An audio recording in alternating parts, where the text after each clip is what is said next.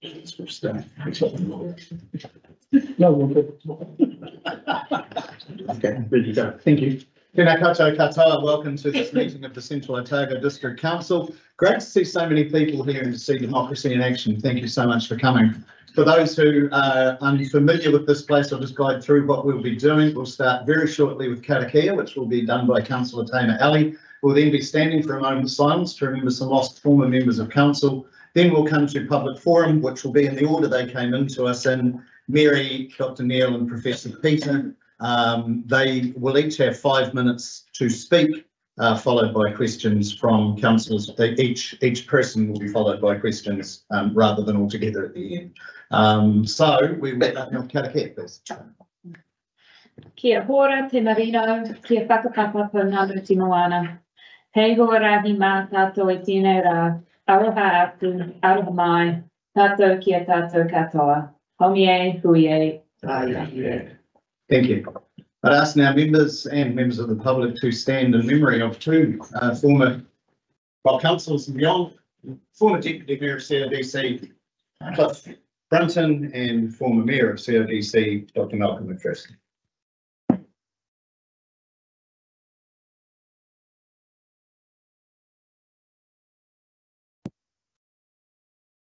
Thank you very much. I'll be talking about those gentlemen further during my mayoral report.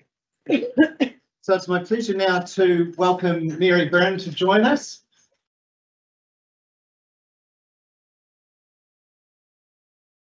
Right, thank you for having me. Right, so I've got a 5-minute presentation, so I'll hopefully only take 5 minutes and make them all this. So we're going to be talking about fluoridation because it's been a directive from the Director General of Health to a number of councils around the country. There's new legislation that will push fluoridation into all councils that provide 500 people. So we just wanted to convey that fluoridation is a bad idea and that we would like councils to push back against it directly. The key fact, swallowing fluoride is not an effective way to reduce tooth decay. We can provide a whole lot of information on that. Fluoride compounds added to the water supplies are literally toxic waste, as unbelievable as that sounds. The US National Toxicology Program has found that exposure to fluoride in the water and during life causes brain damage similar to that caused by lead. So, key drop. New Zealand proponents of fluoridation now say that fluoride's benefit is topical rather than systemic. So originally, the theory that fluoridation was based on was that children had fluoride while their teeth were growing and got into the enamel, made them more resistant to dental decay. So that theory actually got debunked in 1999 by the Centres for Disease Control, and in New Zealand they now mostly will admit that. So this is Robin Haysman-Welsh, who was a former oral health advisor, and she says the Ministry of Health no longer promote fluoride tablets. So that's not an alternative to fluoridation. They don't promote the tablets. And if you do go buy the tablets, it says don't give to pregnant women or children under 3. This is from the New Zealand School Dental Statistics, this one, and what happens is these statistics are given to the Ministry of Health every year, so you can go to their website and find this data, and the red line shows the number of decayed missing or filled teeth, the average number of fillings that children are having in the fluoridated area, and the blue line is the non-fluoridated area, and what we can see is basically it's the same. So, because they have it for every DHB and it's cut into fluoridated and non-fluoridated areas, if you go and look at the spreadsheets. So what that's showing us is that there's basically no difference, and, you know, if anything, the non-fluoridated for 5-year-olds is doing a little bit better. This one here is the number of 5-year-olds with no dental decay at all. So you can see the percentages on the left-hand side there, you know, 40 to 60%. So it's around 60%, but it's exactly the same, fluoridated, non-fluoridated areas. And probably that's because fluoride doesn't work by swallowing. We actually promote an alternative to fluoridation, which is called Child Smile, and it's based on school toothbrushes. This is what they do in non-fluoridated Scotland. So most of the world is not fluoridated, particularly the Western world. it's not fluoridated. So they do the school toothbrushing, and what they found was that it's had a huge impact on dental health, and it's half the number of general anaesthetics that children need. So that's a big significant change for those children for starters, and then also for society, because it saves an awful lot of them. They're not having to have general anaesthetics, because that's when children have really bad tooth decay. So this here, this is an ad we put on TV a few years ago. Down. Not on maybe. And it doesn't work. Yeah. Sorry, No, nothing. it's just, That technology, not yours.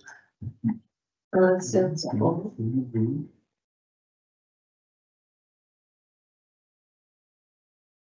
It's kind of important, it's good to see the advert, because what we're saying is that fluoride is produced as a byproduct of phosphate fertilizer manufacture, and it produces two gases that go into the chimneys. That's plain, it's just not the sound. Yeah.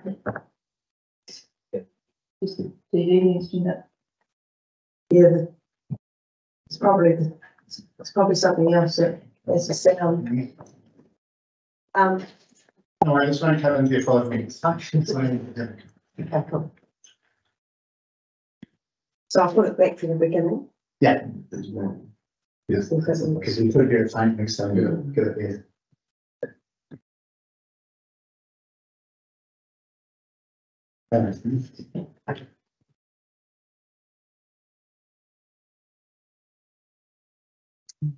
Yeah, the Yeah. commonly known as fluoride is a waste product collected from the chimneys of the fertilizer industry. This fluoride chemical also contains traces of lead, aluminium, mercury, arsenic, and sometimes uranium. It is banned from being released into the air, sea, lakes, and rivers because it is toxic to animals and the environment. Instead, ratepayers' money buys this toxic chemical handled by workers wearing hazmat suits like this. This fluoride is what goes into our drinking water. Find out the facts. Visit fluoridefree.org.nz. So when we put the ad out, we got complaints from the public that went to the Advertising Standards Authority. So we provided the evidence to the ASA, and none of the complaints were upheld. So you can find our response on our website under New Zealand specific information, advertising standards complaints. So this is literally what happens. They can't dump that into, they're not allowed to get it into the air. They can't go and dump it into a lake or the sea or a river. So, but they can put it into tankers, drive it to the council, and drip feed it through the public water supply. And then ultimately, of course, it goes out to these beautiful lakes. So fluoride has also been linked to lots of other problems. These are the main ones: is thyroid, increased risk of hip fractures in elderly, increased cancer. But what we're mostly focused on at the moment is the neurotoxicity, because that's where the best science is available for that. So the National Toxicology Program in the US, who are like the top science body here, when convened to look into an issue, they have looked at 55 studies. 52 show a lowering of IQ. So that's a 95% consistency with an average of 7 IQ point drop. And that's similar to what was happening with lead when it was in cake and petrol. Now, what happens if there's a 5 IQ point drop across society is that it shifts the whole IQ curve to the left, and you halve the number of geniuses and increase by 50% the number of intellectually impaired. So if fluoridation is forced upon this council, that is what will happen here. It will reduce the IQ, probably of everybody, but definitely have this effect on the people at the lower end who will be shifted from being able to function to not able to function. So it's obviously very serious. And Just, This is that's for 5 minutes, but I've got a question for you. I By what means could a council push back to the laws or the law that has been passed? Yeah, so what's happened is New Health New Zealand, another organisation, have taken a judicial review against the Director General of Health. So what it means is that in every council that gets that directive could seek an interim injunction, and that only costs around $1,000. And all that would do is go to the courts and say, we don't want to put fluoridation in until we know the outcome of that New Health New Zealand court case. Do you So- have an idea of how long it would be for that to go through that court case? Yeah, well, first, the meeting, there's a hearing this coming month, September, and that's just going to look at whether or not the Director General properly considered the Bill of Rights. Then there'll be a ruling on that, and it could be that the judge says, no, they didn't, and the DG has to go back and do some work. And then New Health New Zealand have to do another case, but they will do another case.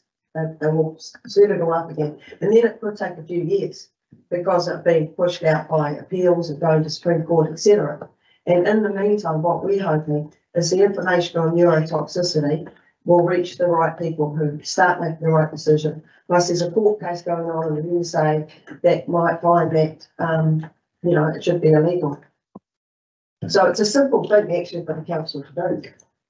Thank you. Neil, could you take over? I'll cut that phone call. Okay, thanks, Mary. Any other questions from councillors? Thank you very much for your presentation. Neil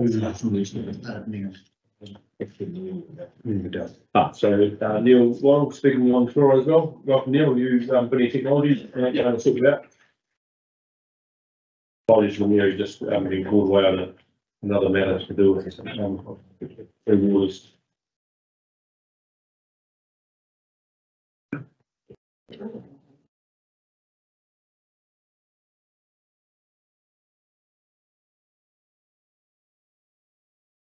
Thank you very much. My name is Dr. Neil Waddell.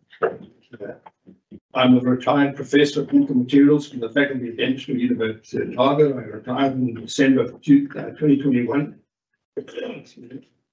As a research scientist, I have 123 peer-reviewed scientific journal articles, and I was 8 years on the Dental Council where the Health Practitioners Comp Assurance Act was brought into being. I was one of the early ones who implemented that. And the Health Amendment Act to 2021, fluoridation of drinking water, came into effect in December 2021. This allows the Director General of Health to direct authorities to fluoridate the drinking water. So sometime in the future, you are going to be receiving a letter to direct you to fluoridate the local water supplies. This is a form of medical and dental treatment that is then forced upon the population. Now we have a thing called informed consent, and this came out of the Nuremberg Code, which was the Nuremberg trials after the Second World War. And it's part of our New Zealand, it's embedded in our New Zealand Bill of Rights, 1990. And Section 11 says the right to refuse to undergo any medical treatment except in the case of involuntary commitment. And it's embodied in most Bill of Rights around the world and the United Nations as well. It's also embedded in the Health and Disability Commissioner's Code of Health Industry and Consumer Rights, and every single health regulatory authority has to have this embedded in their practice standards. And everybody in the health game knows about it. And this is just a little extract of it. It states you to receive an explanation of potential risks and side effects, benefits, and cost of each option. On this basis, the patient can make an informed choice whether or not to give their consent to treatment. So I'm now going to just explain the chemistry side of what happens when you fluoridate your water. First of all, fluorine is a highly toxic element and it is extremely reactive. If you were to breathe the fluorine gas, you would drop dead. And hydrofluoric acid is one of the most nasty acids that we have, that we deal with. And that's when you combine hydrogen with fluorine and water. H2O is where the hydrogen comes from. Again, highly toxic. Extremely powerful contact poison, and one of its things can penetrate tissue and it necrotizes, and if you're exposed to the skin, eyes, inhaled or swallowed, it is bad news. The little bottle on the left you see on the screen is plastic, so reactive you can't keep it in a glass container. It attacks the silica and dissolves it, and you can't keep it in metal containers because it's so corrosive. It would corrode it. If you have to put it in, all the fittings have got to be plastic. And all the tanks are going to be double-lined plastic, and the tanker that brings it is double-lined plastic. Fluoride is simply a compound that contains fluorine. And fluorine is being so reactive, it binds with every other element. So just as we say there's an oxide, fluoride means it's bound to another element. So it's not one specific fluoride. Fluoride can be any element where fluorine is bound. We simply say it's ammonium fluoride, it's potassium fluoride. You simply put the first element name first with fluoride behind it, and that's how reactive it is. From a biological context, it's highly insoluble. It creates these insoluble salts. And this is a key thing to understand. It binds to the elements in your body like calcium and magnesium, and it disrupts these.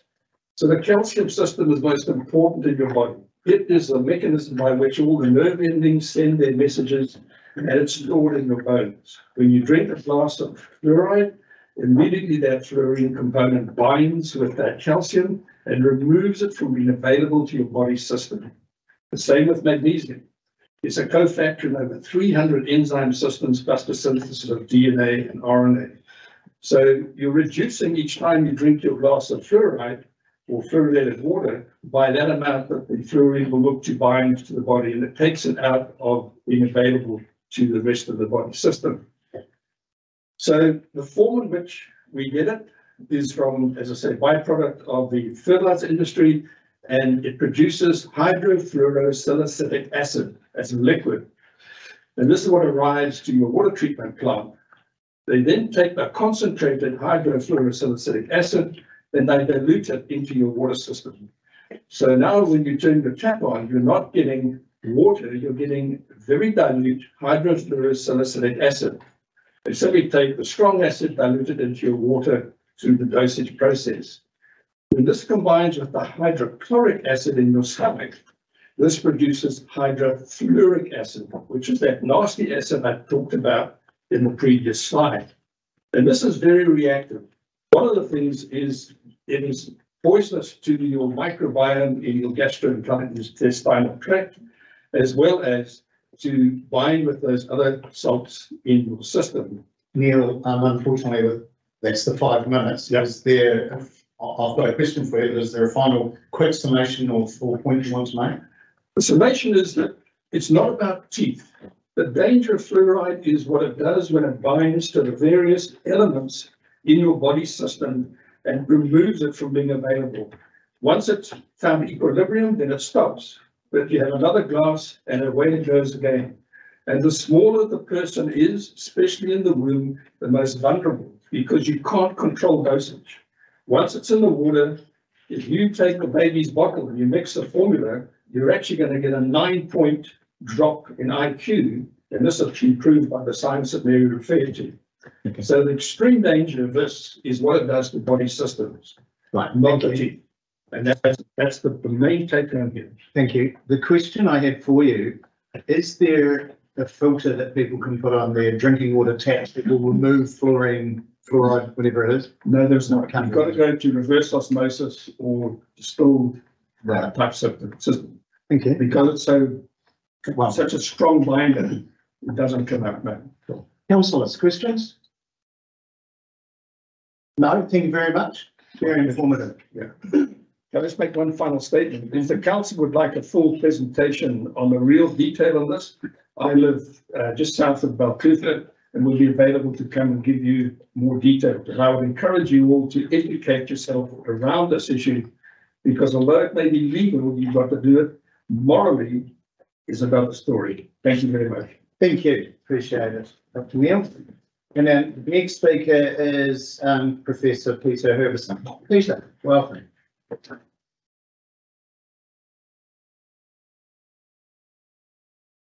Thank you for letting me talk to you. I should say that I'm an emeritus professor of biostatistics. I've worked in public health and clinical health areas for 40 years. I was in charge of the dental data from the Dunedin study for a while and have published several articles many years ago now on fluoridation. I'm part of the Cochrane collaboration which is a group that produces systematic reviews. So it looks at all the evidence and summarises all the evidence that you get. Now, I should say, apologise first for taking up your time. And this is a topic, fluoride, in spite of what previous people have said, it is of no business of yours anymore. It has been removed from purview. I should say that there have been, throughout the world, there have been many, many groups of experts who have looked at fluoridation. And I don't want to counter any of the arguments that have been around by one, but all of these groups have unanimously agreed that fluoridation at the dose, recommended dose, is not harmful to people and is beneficial for teeth. Something like a 23% reduction in decay. It's important at all stages in life. People who get very elderly have trouble with their teeth, and people who are young have trouble as well. So it's important for all ages.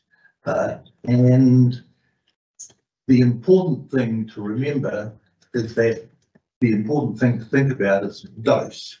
So they're talking about 0.7 to 1 parts per million. There is no question that if you have fluoride or whatever, then in a huge dose, that it isn't good for you. But these down compounds, table salt is sodium chloride. Both of those elements are really bad for you individually. Put them together, they're okay. But to get back to the dose, dose is really important. As I know from all the pills that I had to take this morning, all of those are harmful to you if you take too much of it. And the best example of that is vitamin A. Vitamin A is essential to life, but if you have too much of it, it will kill you, which is why you never eat polar bear livers. Good to know.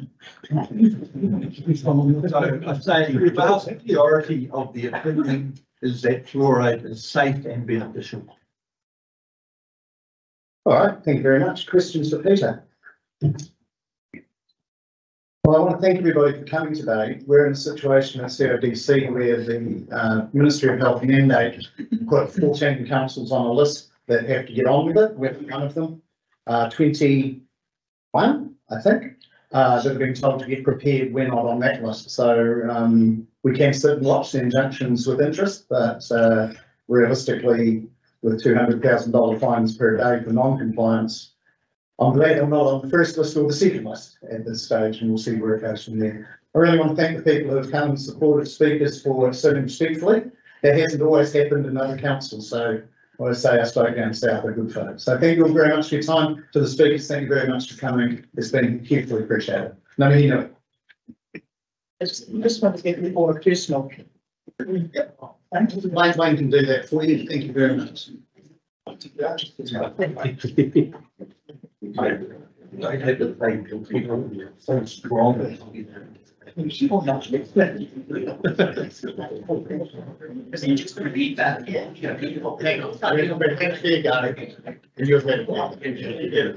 All right, folks, we'll move on to the confirmations of the minutes of our last meeting, which was the 19th of July. I'm presuming that nobody has a problem with them because nothing's been raised. So if somebody who was here would like to move those, I appreciate it. Thank you, Sarah. Second of Sally. All those in favour? Aye. Against? Carried. I do note we've got no apologies today, which is quite remarkable given the amount of illness in place. And declarations of interest on page 14, of course, always reminding councillors to make sure that they regularly review those and update them as necessary and give good thought to everything taken before us today and whether they have got an interest in it, which will take us over to now the Three Waters section. Councillor McKinley, the floor is yours. Thank you, yeah. We start off with item 23.8.2, the appointment of engineer contract water services operations and maintenance contract. Yeah, I'll ask. So this is really a procedural issue. When the Three Waters manager resigned, I've been more involved in the day-to-day operational management of Three Waters, which means that I cannot have that impartial role that the engineer of conflict needs to have. So in order to be able to manage the risk of that, we're recommending that we appoint an independent person as engineer of contract. That's not an unusual thing for councils to do this. It's considered best practice in some cases. We don't have someone who's impartial, but someone else for the council. So the recommendation I've made is that we appoint Neil Jorgensen to the role. Neil's really experienced at this. He's locally based. He's worked within the council. He'll be able to fulfill the role. He has the capacity to do so. Any questions? Councillors, questions around? Yeah. Two questions, just around the appointment. Would that be automatically terminated at the end of the Three Water Operation and Maintenance Contract 2022? Yeah, because an engineer contract is appointed for a particular contract. Yeah, so whatever you do with a contract means that ends, and you would have to reconsider whether that was something you needed to do on any future contracts. And then the other question I had, sorry, Nigel, if Neil's being appointed as an independent person to oversee the contract, will Fulton Hogan be contributing to the cost of this appointment? Yeah, so he won't oversee the contract. What he'll do is there'll be parts that he will. Yeah, with some level of involvement, it's more around if we don't agree on variation and cost or something like that he would be brought in. We have limited means to be able to get that cost gap in the contract. I guess if the Three Waters manager is still working here, then I wouldn't be doing that role, so I could still be independent. So in some regards, it's because I'm now fulfilling another role within council at the moment that we have for someone else. So, does that answer the question? The short answer is no, I don't think we can get them to contribute to the council. I would have thought that the normal contractual practice is that we have an engineering contract. That's whoever has the contract, that's the cost of them to do it, to provide it. So I'd be very, very surprised if unless you have it in the contract that some of those costs were shared, then that's the cost of the person who's the principal of the contract. Would be a matter of course. And there is a clause in the contract that does enable us to recover costs for some things if we've had to do more work because of something happening, but that doesn't apply to the engineer. Sorry. John. Basically, you. Yeah, good question. Just in relation, just probably following on from Tona, how does all this fit budgetary wise? And Yeah, so we can accommodate this within our professional services budget for the year. We had some reduced costs around staffing because we don't have the staffing, so there's the kind of balance there. This is like almost bringing in some backfill to our role. Are we contracting Neil or are we contracting Rationale? Because I see that that's noted that he's works or is contracting to Rationale. So it's him as an individual. We contract Neil, who works as a consultant for Rationale, so we pay Rationale, but that's the individual, that's the person who's appointed to engineer the contract. So if, for example, Neil was away, there wouldn't be another person from Rationale. That was my next question. Thank you. Any further questions? Related to the appointment, I think the explanation, the finger items clear, about the appointment, and well, we cover the costs of the consultant, but being independent, that consultant has the ability to look at costs from the contractor as well. And can mediate independently. So we have two recommendations, A and B. A receives a portion, second level of significance, and B appoints Neil Jorgensen as engineer to contract for the Three Waters Operations and Maintenance Contract 2022. Happy to move. Second. Favour? Any further discussion? All those in favour? Against? Okay, thank you. We'll move to item 23.8.3, the supply of water to large residential lots. Dennis. Julie. Right, so I'll take the report as read. So a request has been received from the developer of Shannon Farm at Rippendale for an on-demand water supply for 170 large lots, which range from 1,500 square metres to 6,000 square metres. This triggered a discussion regarding the potential risk for high water use to irrigate these properties. The developer has subsequently proposed a separate articulated irrigation supply for these properties, which will be fed from private or to avoid having to have a water restrictor and the tanks and that are associated with that on each property. So as part of the consideration of the developer's request, staff considered the risk that residents would continue to use the potable supply for irrigation rather than the separate irrigation supply. The current volumetric charge is low and it may not achieve the demand management outcomes desired for some property owners who are able to pay that.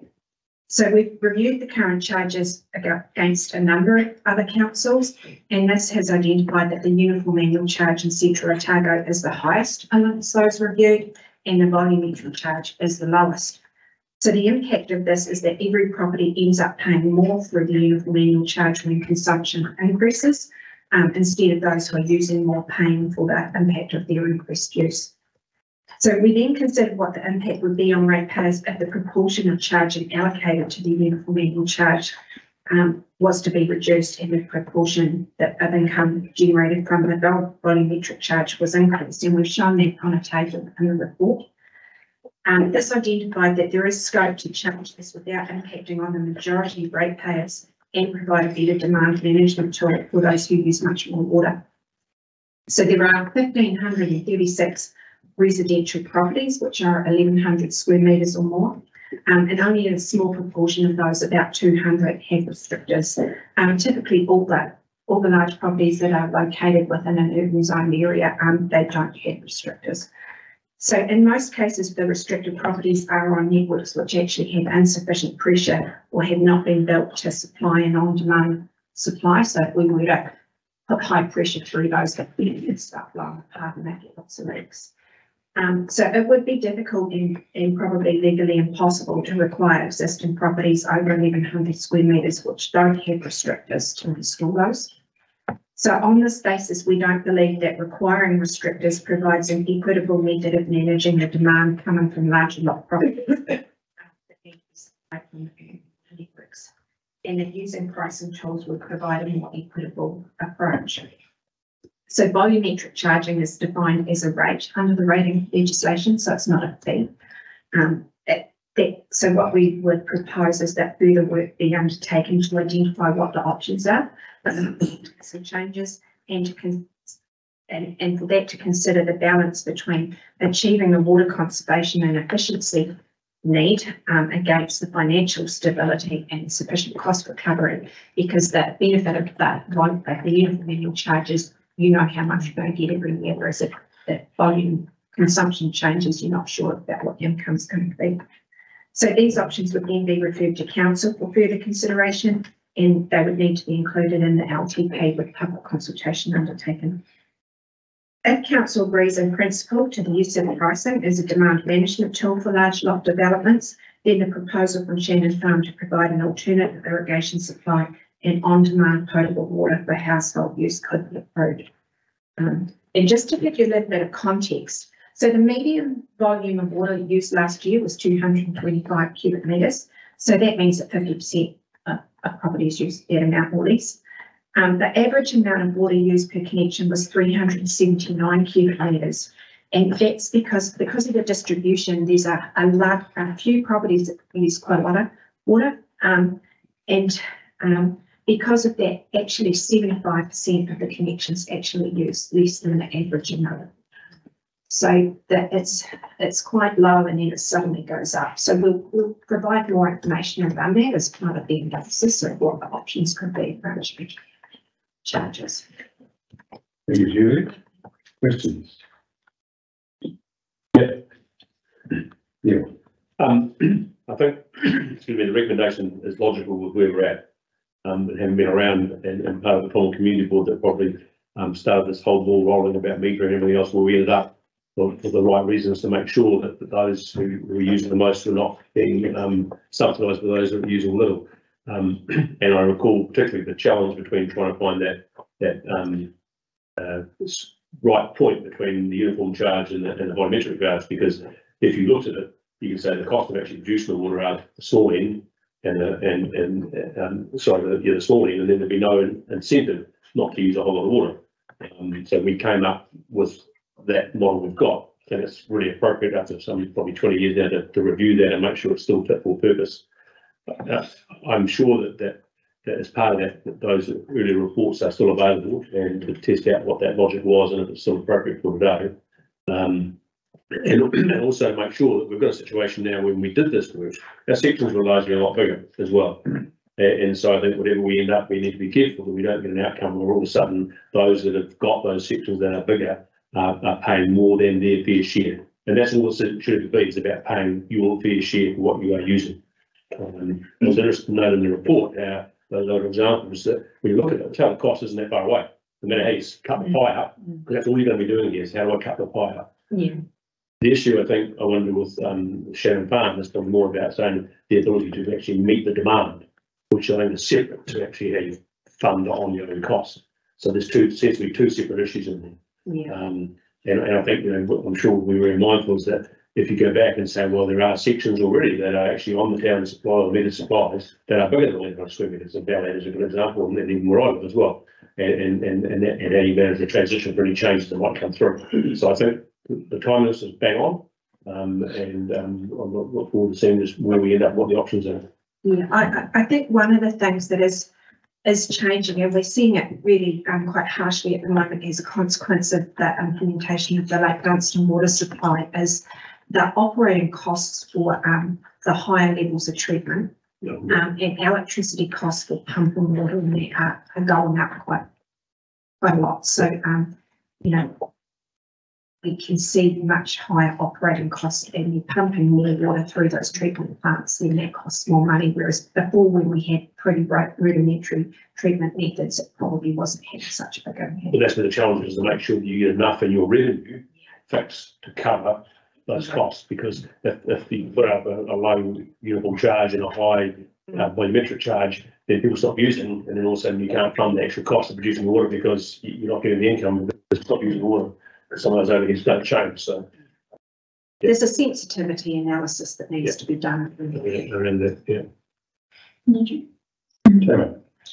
On that, and with Neil's thoughts as well, I'd like to see if, as part of that analysis, there would be some sort of hybrid model, because I think we need to consider, is it going to be that whoever's got money can use as much water as they want? Or like you say, do we actually want to be encouraging people to reduce their water consumption? And whether that is going forward some sort of hybrid model whereby the charges, volumetric charges increase, but actually properties over X size will have a restrictor, recognising that a lot of those properties are oversized where they can actually have on-site storage as well, if they're wanting to have a lush green fern garden or something like that. I'd like to see all options for going forward into the future considered as well, as opposed to just what's fit for purpose now. Yeah, what happens when you put the restrictor on is that they only get a certain amount of water per day, and it goes through at a trickle. So you're basically giving them an allocation per day, regardless of what their demand might be. I think we had talked about whether or not there might need to be a stepped system that would, over a certain use, that's considered extraordinary use would be on the rate. We are working through reviewing what the options are around implementing smart meters. We're not quite at a point where we can do that yet. working in with Watercare, who are currently going through a procurement process for this. That procurement process that they're doing should be completed at the end of January. And then we'll be able to look at the time in with that to enable the smart rollout or the rollout of smart meters. The problem with that is that it actually it's not just the meter going in, you've actually got to have the infrastructure at the other end to collate the data from the meters. So it's not just as simple, unfortunately, as going and replacing all the meters. So it's going to take us a wee bit of time to work through, but that kind of technology will give much better understanding of extraordinary water use and it's able to be used by both the consumer and the water supplier.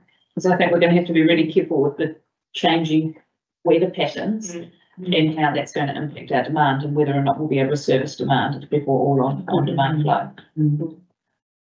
Yeah, just a couple of things. I claim with, I see later on our financials that we're 714k down in anticipated revenue. So this needs overall looked at. It's interesting to hear almost diametrically opposed because Neil's saying fair share and Tony's saying big sections because they can afford to pour in water on, and you saying, well, we've got these systems that are costing a lot to run. So I think foreshadowing the debate that isn't for today is how do we, does the Rating Act allow costings that will change, drive behavioural change? So are we allowed to stage it to a point where people will go, well, I'll put a door in because it's cheaper. We're not putting treated water on. That's for another day. But one thing I'd say is that as a nation, and CRDC doesn't fall into the category as hard as the other 48 rural and provincial councils that don't even bother metering their water. As a nation, we've undervalued our water for too long. And I'll take some convincing that it's a good idea to use treated water to water 6,000 square metres. Look, that's for another day. Yeah, and I think the other part of this conversation that we haven't, I didn't put in my summary, is that we know that there are changes coming in the way that the consenting process works for allocation of water. And we got some pretty good heads up on that when we went through the Plan Change 7 environmental process. And so we need to be conscious that there will be more requirements on demand management coming on council in the future. So, no, just to clarify, are there within the district reticulated water supplies where capacity is potentially a problem? So Cromwell has probably got the biggest issue because of the growth that's gone on there. So we will need to, the long-term plan is to combine both the PISA and the Cromwell into one network. Even when we combine the volumes from both of those consents, there is a point in the not too distant future where we will exceed the current consented volume. So when we go for a new resource consent, we will have to apply for an increase in volume, and we would expect that would probably have some demand management requirements around it. So a lot of that, obviously we've done the metering, so that's actually a really good, we're a step ahead of a whole lot of councils on that. But there's education processes and everything that we would be expected to be rolling out. The court was actually speaking about having different education programs targeted at different types of users. So it's not even just putting an advert up on Facebook, it can be quite targeted. Because there's a distinction between using demand management for maybe a step regime of charging you volumetric and protecting your capacity. And presumably with this further analysis, that will expose that. Is there any potential impact for industrial So that's land? that needs to be looked at as part of that analysis. Under the water legislation that comes through, there's consumer agreements, so there's different kinds of agreements for different types of users. I don't know what the detail of all that is, but that's kind of an expected future thing, is that it would be, and some councils have different charging mechanisms for commercial versus residential. A lot of councils already, while they don't do universal metering, they already meter commercial users. So that there's a lot of ways that that's being looked at across various councils.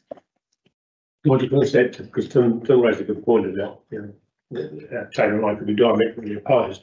I think that what I expect that this work will identify is saying that is being able to make your grass green, for want of a better word, to the right level as opposed to the over level that generally happens, any different than someone's industrial or commercial use, especially when you have got a community where it's been set up to provide for that. And so the thing that gives me some heart is that if you look at other models we've got for things like water, and electricity is the obvious one, there's a pretty clear way of being able to look and charge more for those that are the higher capacity ones, because you get a higher supply charge. There's all those sort of options out there. I think that the work that comes out is going to have to consider all of those things to work out what is, and it does have to be an element of fairness about it. And if you can afford, that's one thing. The challenge would be, as you've said, about what's going to happen to the availability of water going forward. But I suggest that there's going to be a huge, if the quantities of water are unavailable for irrigation for the residential, or dare say the pastoral areas, then there's going to be a huge reaction from the community about that.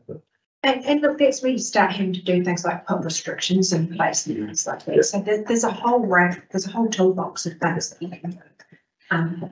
And the worst thing is, we've had significant development over a large number of years in Central Otago, and thought about putting separate irrigation systems in for, other use potable water. Some subdivisions have done it. Prospector Park is a good example. That makes a big difference. we do have. And we've done it as a council. Internally that we're working through at the moment, not at that for council. What I would say is actually council is the biggest water user in Central Otago. That comes on balls as well. I know this is the meter, just looking at meter, the biggest water user. People with that, well, Yeah, by a long shot. All those greenways and gravel. Great, no.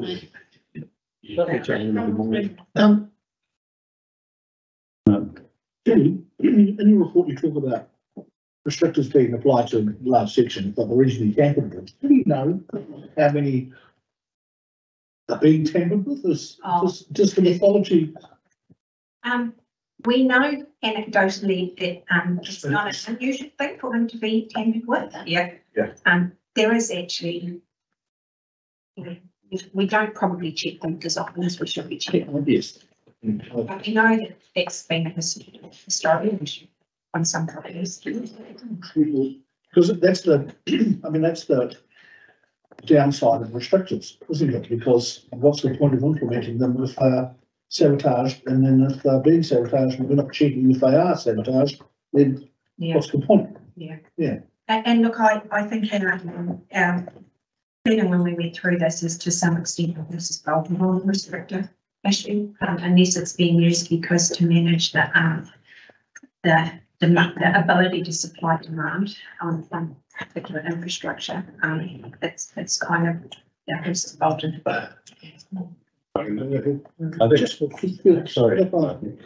Extend on that. With reference to Prospector Park, will further reports look at how we could possibly incentivise developers to use a twin system of potable and other untreated water for irrigation purposes, especially in large lot subdivisions, which we're going to be seeing a lot more, especially through Plan Change 19 in this part in Alex.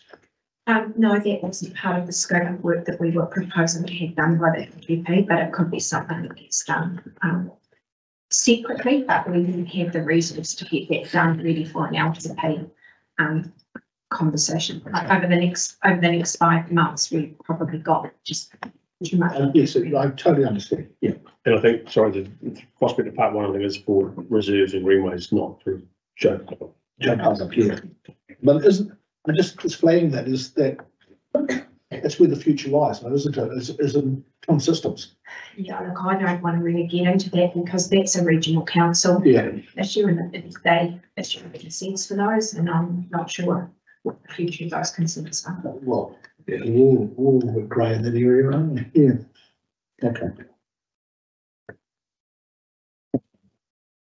I think it's fair to say that implicit in these recommendations, especially recommendation C, is that we are, as a council, we're assuming that water restrictors are not a tool to be used in water management. That I think is what is the effect of if we approve these recommendations. And I just want everyone to be clear that that's what we're. Can I just check what you said there, Nigel, water restrictors moving forward? We're not looking at. Correct. Yeah, thank you. Going back. That is what I. That is, if we adopt recommendation C, I think that is the practical impact of that is the water restrictors are no longer regarded as a potential tool. Is that a fair comment? Yeah, and look, it's, you know, I think it would be very difficult to, require a developer to put restrictors in when there's large numbers of properties that are large that don't have restrictors. I'm not a lawyer, but I would imagine the ability to argue that in the Environment Court, would be, would have, you know, if I was on that side arguing that, I think I'd see that as being the argument that you've already let a lot of properties that are large not have restrictors, so how can you make one particular development in the future happen? Well, and with some things there will need to be a line in the sand. Yeah. And so from this day on, because mistakes have been made in the past on lots of issues, and just because that's the way it's always been done. Yeah. If the analysis, I think that all options should be considered. Yeah, what as Janice has just pointed out to me, and in some places there might be, you've got to put a higher quality infrastructure in to have on pressure, pressurised networks. So if there's places where they don't have the right kind of infrastructure, they'll still need to have a restrictor. Yeah, that's a straight technical practical That's a problem. technical issue. You've got Yeah. The pressures are you going to put a restrictor. It's just, yeah.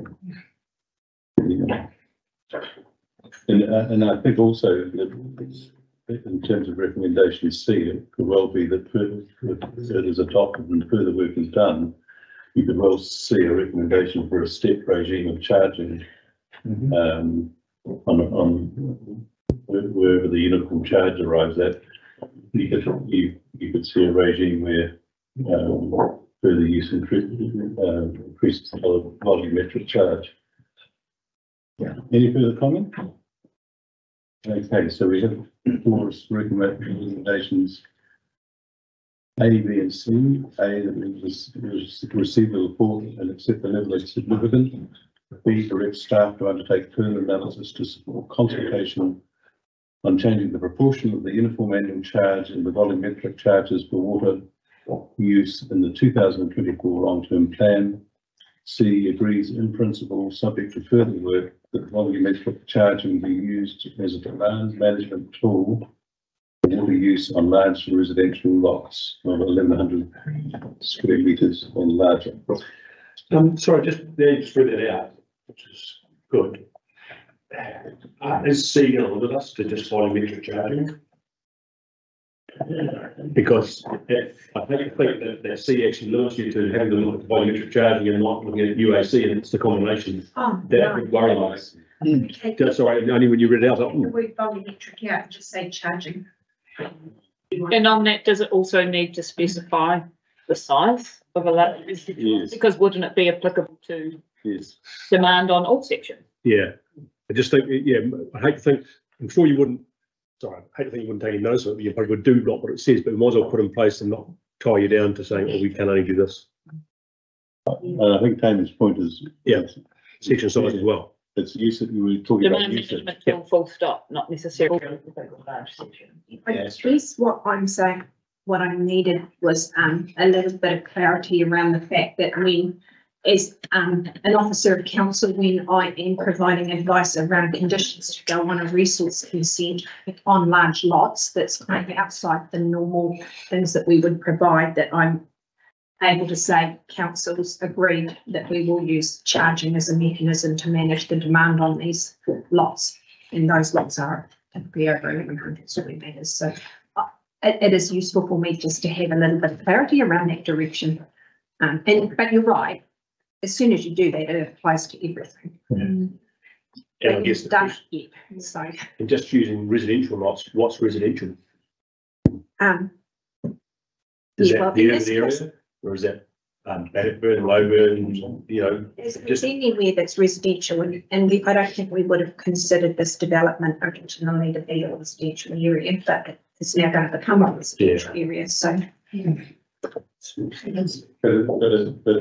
what's emerging is it's not lot size, whether residential or industrial, it's usage. Usage is the management tool that's being. Residential will be defined by being on one of our schemes. And then the usage dictates from there. Yeah, I just wonder if C's actually, I know what Julie's saying, the one is actually required. Or is it? It would be incredibly helpful to me to have Celia because the direction some of the conversations have been taken internally. It just gives me something to have confidence around that this is the approach we're taking for this. Well, developments. Isn't that the same type then? Actually carry on doing what we're doing, reinforce it, saying actually until we make a change, we acknowledge that the uniform UAC and volumetric charging is used as the demand management tool for large residential lots greater than 11 square metres, because that's what we're currently doing. 60 cents isn't necessarily going to achieve that. No, but it's the principle, we can review the quantum every year as part of our rates. I just wonder whether if we change recommendation C and just to say agrees in principle subject to further work with volume metric charging being used as demand management. We wouldn't use it. Would that work for you, Julie? Just take out the large residential lot. Yeah, I'll just go away with comfort that we've discussed large lots here in a subdivision, that I'm clear that that means it applies to that development. At the end of the day, Nigel, agrees in principle subject to further work. If the further work comes in and this doesn't work, then we can fix it. Yeah. I think we move on, give Julie what she needs now, so it's coming back to us in short order. And we can contemplate it a bit more through that. I think the message is clear. Because it is the usage, so maybe the large residential lots aren't that relevant. I don't think they're still that. Look, it's never an issue on small residential lots. And, you know, we don't Hydroponic weed or something. Yeah. So, sorry, what will be, let's see what you're currently doing. No, it's not. See, and see, when we get a large, you know, when we get 170 lots, we would say you need to put a restrictor on those. Because we can't guarantee those people won't use that water for irrigation under the current fund charging mechanisms. And so it's too low. I know people, you know, and I'm one of those people who has an irrigation supply. I know what I pay for my irrigation supply. 60 cents a cube is cheaper than what I pay for my irrigation supply. I'm happy to move OPNC as it is, and it's going to come back to us and we can iron out those details. Did it change? No, I made the change on it. Yes, no, okay. So the agenda. I just, Sorry, Tony. I don't know that it needs to say large residential lots over. I don't Then is it, when someone's got a 900 metre square section, are they looking at that saying, well, it doesn't apply to me? Because a 900 or 1,000 metre section is still a very large section in a residential area. And I would worry that that would then, make them think that it's not applicable. So this land's actually rural zoned, so it's not residential, it's not urban zone, yes. rural. It's metered. The discussion is reasonably clear on Yeah. the thinking. You'll still have the same tool. It's not excluding the large residential lots, it's just bringing in everybody if we take those words out. Okay, that's fine. All right, well, I'll change what I said. I'll move what you had up there. Not what you had. You just bring it up again. Just whack out the last 5 words or so. Pretty much, yeah. That'll give you what you need, Julie, and then it comes back to us, and if you need to type it up from there, we can look. Yeah. Right, I'll move that. Second. None. Any further discussion? All those in favour? Against? Okay, thank you. Move on to item number 23.8.4, wastewater abatement notices update. Julie. Right. So I'll take this report as read. The key things that are different in this report from last month, I just noted that, all the roles within the Three Waters area have now been filled. We haven't, bearing in mind, we haven't gone out to the market to try and get another water manager. There's a delay in start dates for 2 roles, and I think, we've been really hit by, the rush of people going overseas. So we have people going off on staff who've been overseas for a month or longer, and people who are starting who are also going overseas, which is delaying start dates. So by the time we hit November, we will have everybody in the office off leave and filled roles. We have, even though we've been short-staffed, the annual reports for Naseby and Omega got submitted to the ORC, as well as the request for extensions to the abatement notices were submitted in plenty of time. I put more information into this report regarding the impacts on funding for the work that's needing to be done. At the moment, the work that's being approved is within our budgets. However, you'll notice from the programs that I attached that there's work that's being pushed out to 2024, 25 and beyond that will have to get included in the long-term plan. So anything that's significant expenditure, which actually, when we looked at it, the process to get to the point of actually being able to do that work means it wouldn't actually be able to be progressed faster anyway. But it is going to impact on the 2024-25 LTP.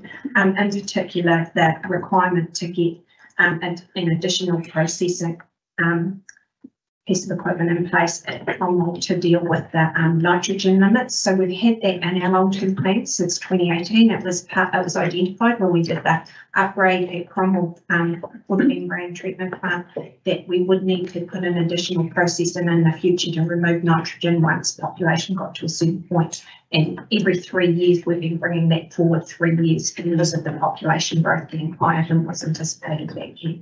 So it's not unexpected, but it's sooner, and of course everything's costing more money now than it did when we first programmed these things. Alexandra, the gearbox has been installed, which was good. The estimated cost for that $65,000, so we're funding that from our plant renewal budget, which means that's taken a priority for that funding.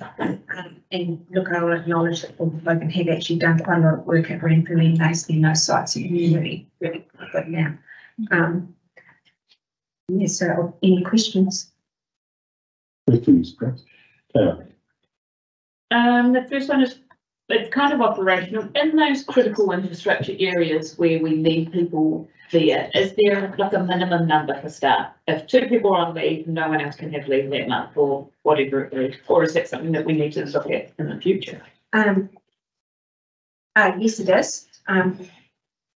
That the trade-off there sometimes too is that I think what's happened in this case is we've had 4 years of people not being able to go away overseas, and in my department, the people who've been overseas is either them or their spouse, their families overseas. And so I think if we had said, no, you can't go, we might have lost staff. So it was certainly a consideration, but there's also a balance of what those people need to contact with their families. Sometimes it's the trade-off for the job that you do. Having spent 12 years of didn't get Christmas off the year because someone else did. I think we're probably going to have to, I don't know, look at something like that. Yeah, I would say though, getting good staff in the water space is an incredibly challenging thing. May not be a problem for me there. The second thing that I just wanted to cover off was I have some substantial concerns that we have gone back to ORC and said we're going to be doing monthly audits, and come July it was not done. We haven't said we're doing monthly audits on everything. We went out and did some audits in July, but we're not auditing. We've focused the audits on the things that actually matter around wastewater. Our monthly audits on water treatment sites are not part of the ORC abatement notices. They're just a practice that we implemented at the same time for to recognise that it was full practice to do. Because it does say in here, we are doing monthly audit. And then Yeah. in the next paragraph, it says we didn't do monthly audits in July. So, We did monthly audits on the wastewater treatment sites. We didn't do them on the water treatment sites. And it's the wastewater sites that have got abatement notices that we. because that one says site audits have not been undertaken in July due to reduced resourcing. Yeah. And Oh, yeah, okay, on page sorry, I'm 32. looking at August, yeah. So is that something that's prioritised or not prioritised? We've got one operational engineer at the moment and another one started, that they've been out on the sites with Becca and Becca have been at the sites. So while there hadn't been, proper audits taken where they've recorded everything, there's been people on site looking at things and giving staff training on how to do it. Because that's where we came unstuck last time, was that things weren't being recorded. I think 1 month's different to 13 years. Yes, Yeah. agree, yeah. But I think we need to be Yeah. setting the standard, and actually this is the standard. Yeah, look, if I had been able to find consultants or contractors to come in and fill those roles, I would have done so. The reality is those people are not available either. Yeah. And it's the scale of the water industry. And you've heard me talk, I despair at the fact that we have increasing requirements put on us in a period when there's reduced people to do work. And at some point, that's going to be a breaking point in the industry. Yeah, and I don't have the solution to that. There's something called water reform that might help that. Mike? Thank you. Turn. Two questions. Julie, the discussion on the fencing at the Ranfurly site, options are coming back in November. I'm just wondering, that to me would seem, from just reading those 3 lines, would be something that's operational. If we haven't got the site fenced properly, the site needs to be fenced properly. There's no option, even if it means an overrun budgets, we need to get on with that. So there's not just a Ranfurly site, there's probably another few sites that we want to have a look at around fencing too, and those costs are going to be reasonably sizable. And I don't have delegated authority to overspend budgets, so anything that is going to result in an over expenditure, I have to come back with you. Just Unless obviously, you want to say, go. well, Would looking down the road, It's group, looking down the road, yes. yeah. The cost's one thing, the price is another, isn't it? But if that's how the system works, then we just need to get on with it as urgent, because Yeah. we don't want a tragedy. The other question I had was at the very end where it says Fulton Hogan, got a dedicated operator on the plant, which is great. There was a drop on performance in the site when this person was on leave. Did that mean that there was no one there or no one? No, knew they'll what they were keep doing? someone there. I think what I'm noting there is what a good job the person who's there all Right. the time does. Because they've really got to know the site really well, and we actually could see that there was a little bit of a drop, a wee bit in cloudiness coming through to clarify, when the person who's there all the time is known. So what actions are a contractor taking to ensure that if that person gets hit by a bus or gets or something, there's somebody there is of a similar skill? Raise that with them. Thank you. Yeah. Naseby wastewater treatment, so $123,500 of technology and software, that's the person's wage. So that software's actually for the entire district. It's not just for. That's not for the access to Naseby. Yeah, sorry, yeah, I didn't divvy them up across the different things. But it's actually for water and for wastewater, and it's helping us with our annual reporting on that, compliance monitoring as well. And we're already seeing huge benefits from that software. Could I just clarify the points that Tamer raised, Julie? We're doing a monthly audit on wastewater and drinking water. Yeah. And the wastewater is in terms of the ORC abatement notices, and the reason we didn't do it monthly audit on the drinking water is because of resource issues. So there's nothing that says you have to do a monthly audit, but you need to be confident that your contractor is doing what you expect them to do. And so we have been doing some monthly audits, to ensure that the things that should be happening monthly are happening monthly.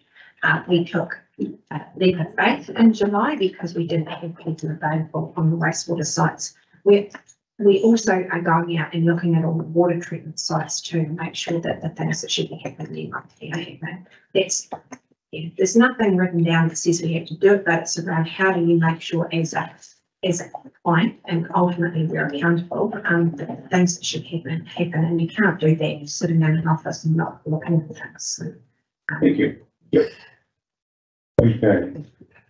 Probably the other point that I'd like to make is that when you look at the proposed capital expenditure for Cromwell, it highlights what I think has been the situation for some years, is that we've consistently underestimated the growth within Cromwell, and we're playing catch up. And hopefully, this, by bringing forward the proposed expenditure, the 24-25 year, we will be taking, as part of that work, putting in the nitrogen mitigation, we'll be looking at the overall capacity of the Cromwell wastewater system, and ensuring that we've got a plan for active growth over the next 10, 15 years, as opposed to we have been constantly behind the 8 ball. So, any further questions? Yeah, so just I suppose in terms of our relationship with IRC, I'm assuming that it's working together to get the outcomes that are appropriate and right, as opposed to we just want to make someone find someone or prosecute or whatever. I would say we have a good relationship with IRC, and they are happy with they can see that we're actively dealing with issues and making improvements. Even the fact that we are doing this report to council every month is that they were impressed by that. That's not something that happens everywhere else. Thank you. Okay, so I've got a recommendation that the report be received. Aluba. Sorry. Tracy, any discussion? All those in favour? Against? Carried. Thank you. Thank you, Julie. Thank you, Ken. Neil, there's yours.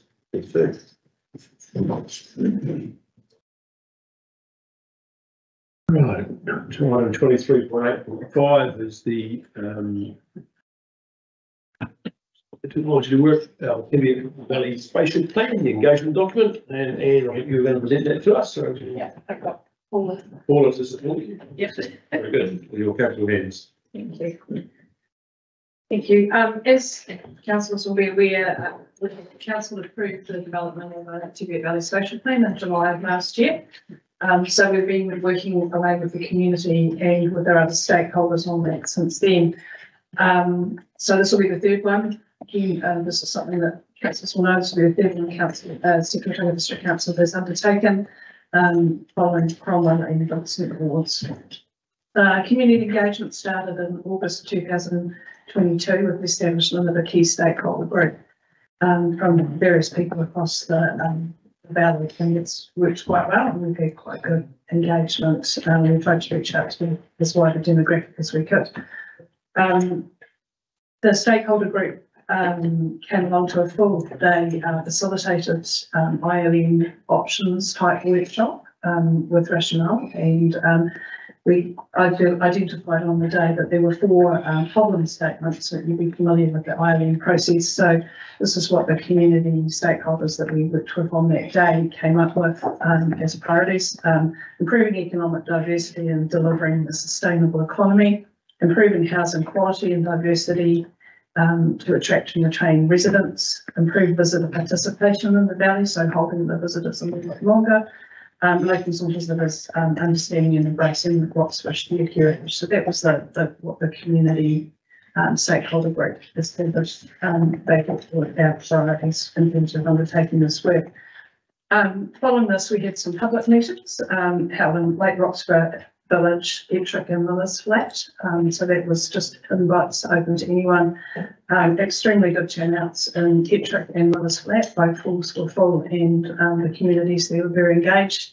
Clearly very different communities, which is great to understand what their priorities are. We also had Lake Roxburgh Village, not as many people, but still some good engagement there. Following the meetings, we went back to the stakeholder group and we had an optioneering workshop. It's something that I guess some councils that have been here for a while will be familiar with in terms of what's happened with the Vincent Spatial Planning most recently. So the stakeholder group got together and had another day of understanding what they thought their vision was for 30 years and what the options were. The groups came with a number of different options about where they thought the valley, the various settlements in the valley should grow, with an understanding of the constraints, some of them being infrastructure and others being natural hazards, which is one of the things that we have been working on. Has taken us a bit longer to pull this together than we'd anticipated. We have some issues with alluvial fan hazards in and around the Roxburgh Township, which we've been extremely careful with. And so we have been engaging with the Otago Regional Council on that in terms of their hazard database. There are a couple of areas that are affected that are existing residential areas, so we're being extremely cautious about that.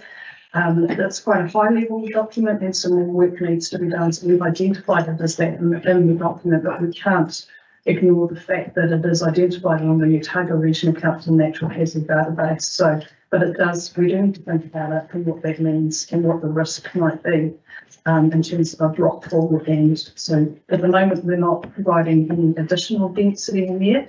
And in fact, Plan Change 19 has come over the top and increased the minimum lot size in that area anyway. So, but at the moment, we're not proposing any increasing the density of development in those areas.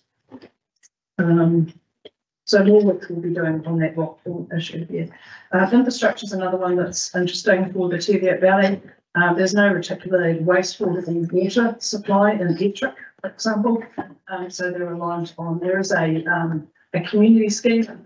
We can't seem to find an awful lot of that, but we think it's quite limited and not so much in the township. So smaller sections are harder to manage because they're in the groundwater protection zone as well, which means that putting in septic tanks is also challenging. So there's a few things that we need to work through with that. So it is a little bit challenging. So for Ettrick, we've taken a slightly different approach and we've thought about establishing what we call a settlement zone. So it's not providing for a lot more density as such, but it is providing for a settlement zone would enable a mixture of low-level commercial and residential.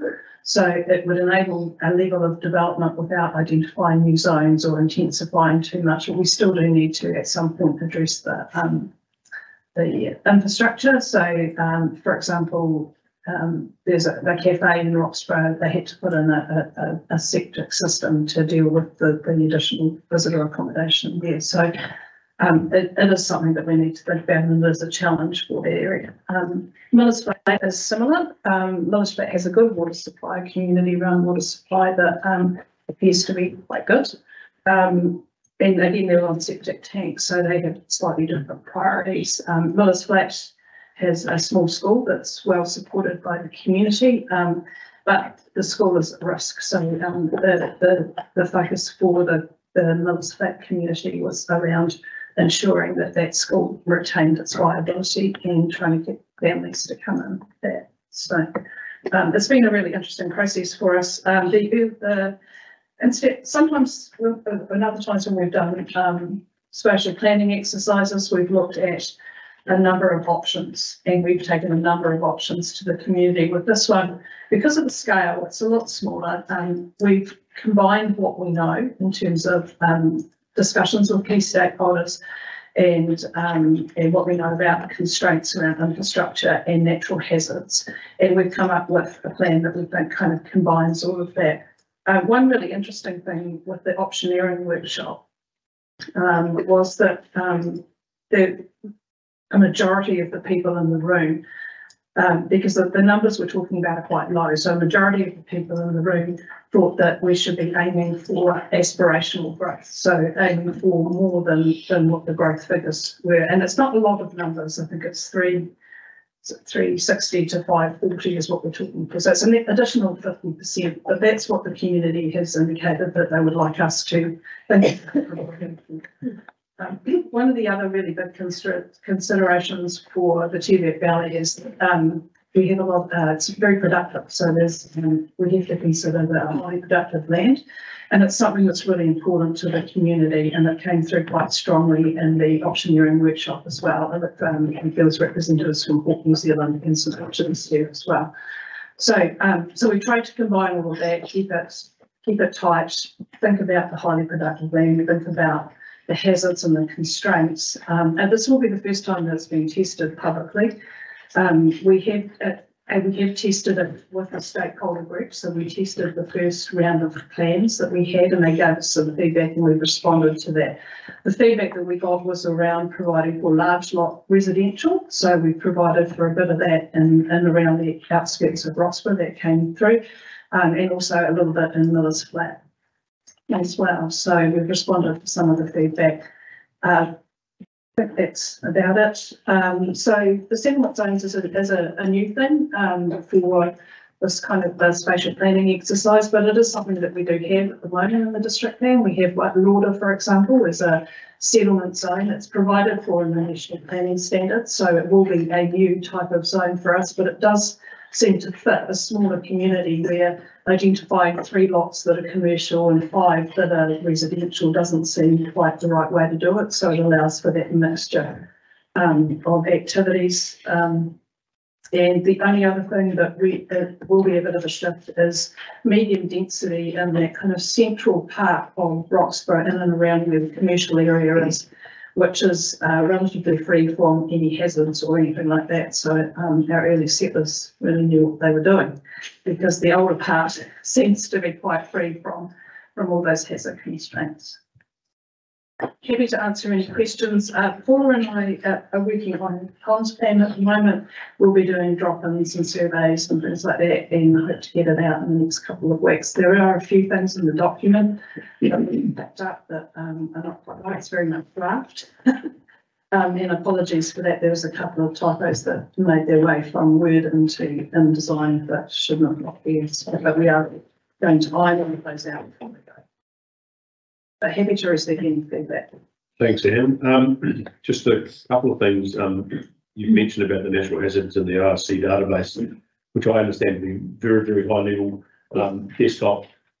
Can the community expect that as part of the process that we might get some more refinement of that information? Because without that, I have to question about the value of giving expectations to a community when you've got a high level desktop that's been stacked over pieces of land that may or may not be real. Yeah, no, and that was a very real reservation. We've had several meetings with Otago Regional Council and Okaha, who we've been working really closely with. Louise and I had another subsequent meeting with Jean-Paul from Otago Regional Council. So we are actively looking at doing that rockfall piece of work as part of this process, like working with the Otago Regional Council. They do have some significant concerns, particularly around that rockfall area, and they are obvious, and they're kind of in areas where we already know. They're areas where we've already got issues around flooding when we have those heavy intense rainfalls. So they are issues that even the community hasn't really gone, we don't know about that, because we do know, and the risk is, as explained by the Regional Council manager, is that with the more intense rain, that what his concern is that if we don't do a piece of work on what that rockfall might look like, that we could end up with it fans out, so it comes down and it fans out. And the worst case scenario obviously would be that it hurts somebody or damages property, or both. We really do want to kind of manage what it might look, or at least at the very least understand it. So yes, in answer to your question. So by we, is that Otago Regional Council doing the work? It's a combination of both of us. Yeah. Any other questions? I think the document looks really good, and I thought it was quite exciting that those communities want to be so aspirational in their plan. You probably already got it, but apparently nobody in the 30s lives in Roxburgh, Yes. which I we think did- was probably. We are gonna look at the grouping. The numbers are small, but yeah, we will look at the group. That has already been, we've looked at that a couple of times. They're selling for a start, but it's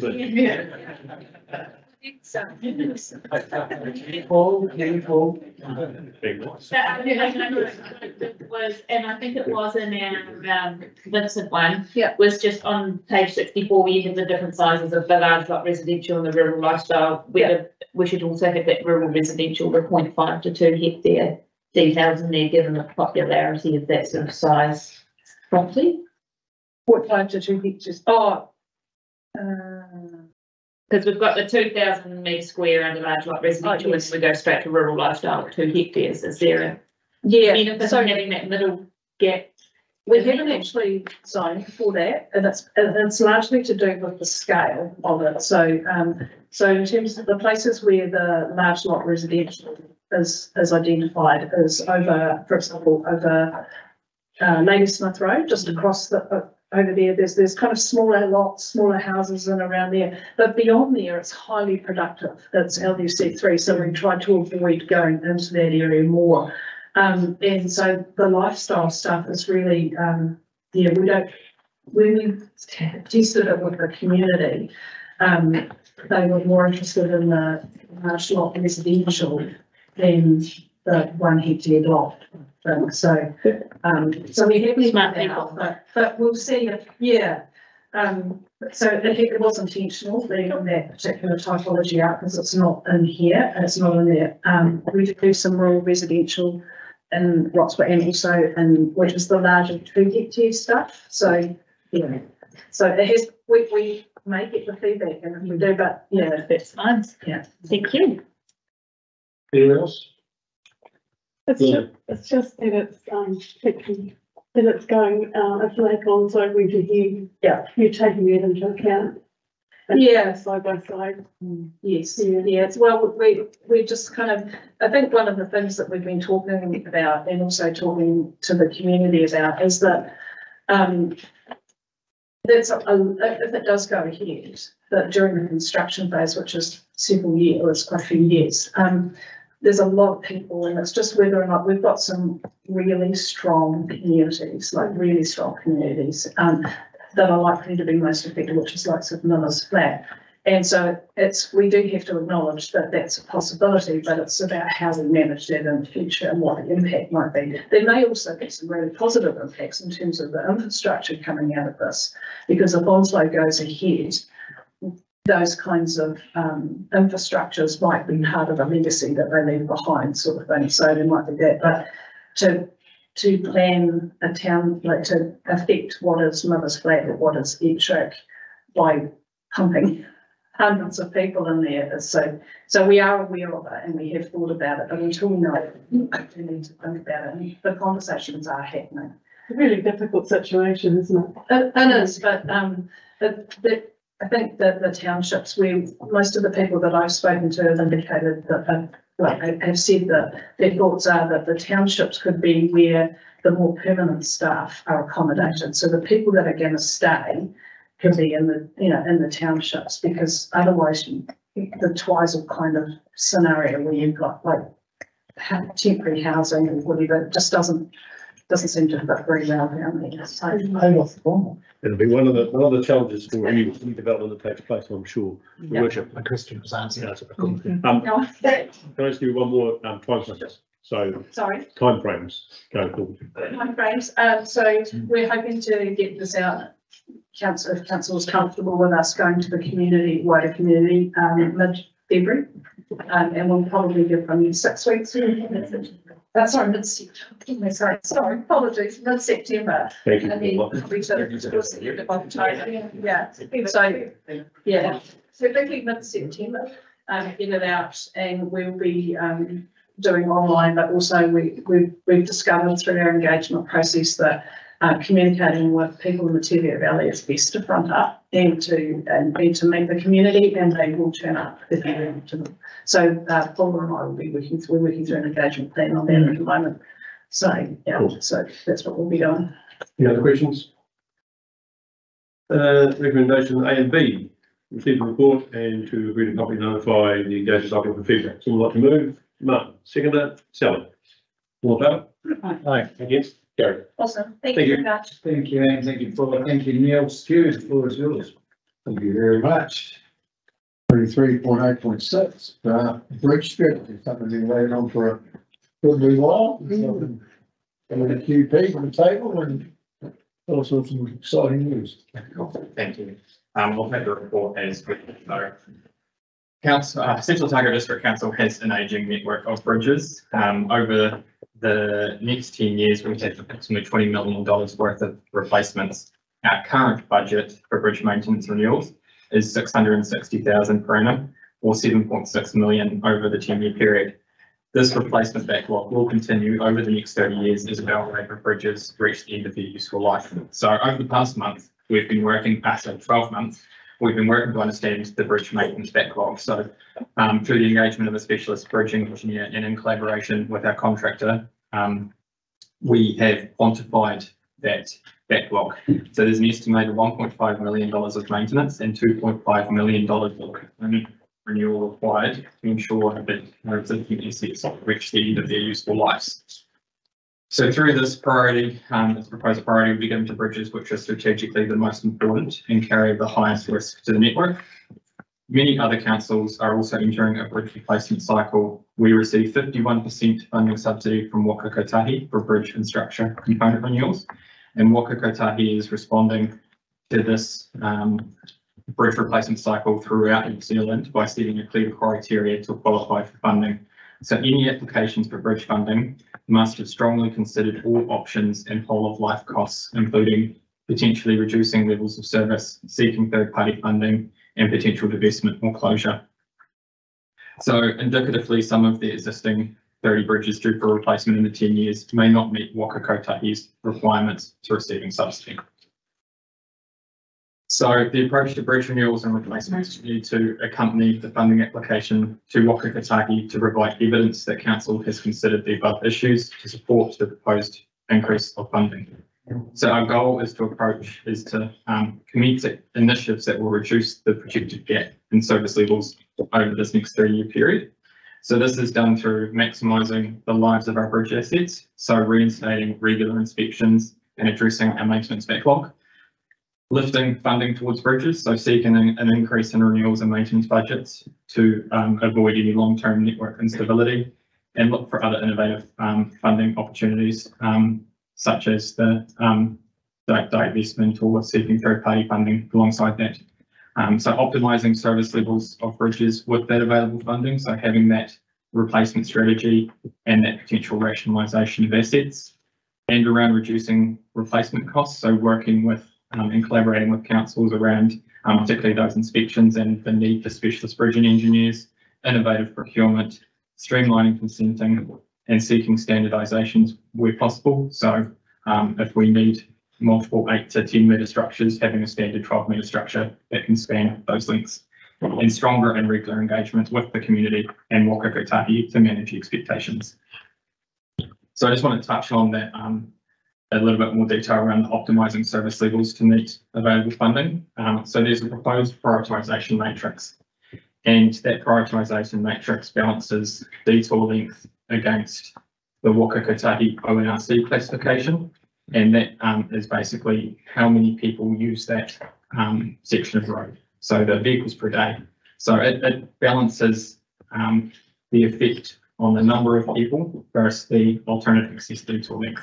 And this is an approach that Southland has undertaken, and it's endorsed as best practice essentially by Waka Kotahi in terms of they've approved that through their previous funding cycles and provided funding to that.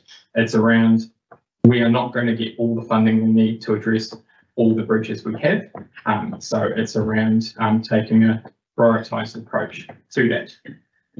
In stating that, it is just the first step of a process. A second step is still necessary that includes variables and other practical considerations, and that's that present value end of life assessment, the PVEL, or an individual business case of each bridge. This is a requirement of Waka Kotahi for funding of any bridge renewals. So for that second cut of the program, each bridge will still need to be reviewed individually to determine the flow-on effects and whether the matrix recommendation is appropriate. As part of the validation, it will be considered whether or not the bridge has a detour available, the detour length, ownership of land either side of the bridge, other industry impacts, and other social impacts such as tourism. So in terms of implementation, and we'll talk about these as part of the next report as well, there are 3 bridges currently due for replacement or needing immediate repair, and it's the Little Valley Bridge, the Manitoba Road Bridge, and the Scott Lane Bridge. So putting each of those structures through the matrix and PVOL's assessments and draft, we're proposing replacement of the timber components for the Little Valley Bridge in the 3-year period.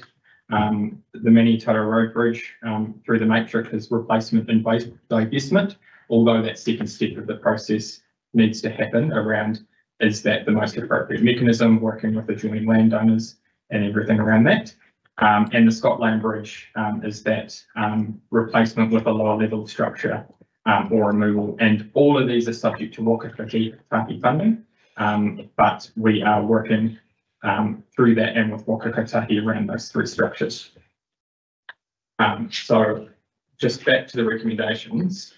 So we're looking for an approval for our approach to bridge inspections, maintenance and replacements to be included in our draft transport activity management plan and continue to refine and define the list as we move forward through between now and December for our final submission to Waka Kotahi.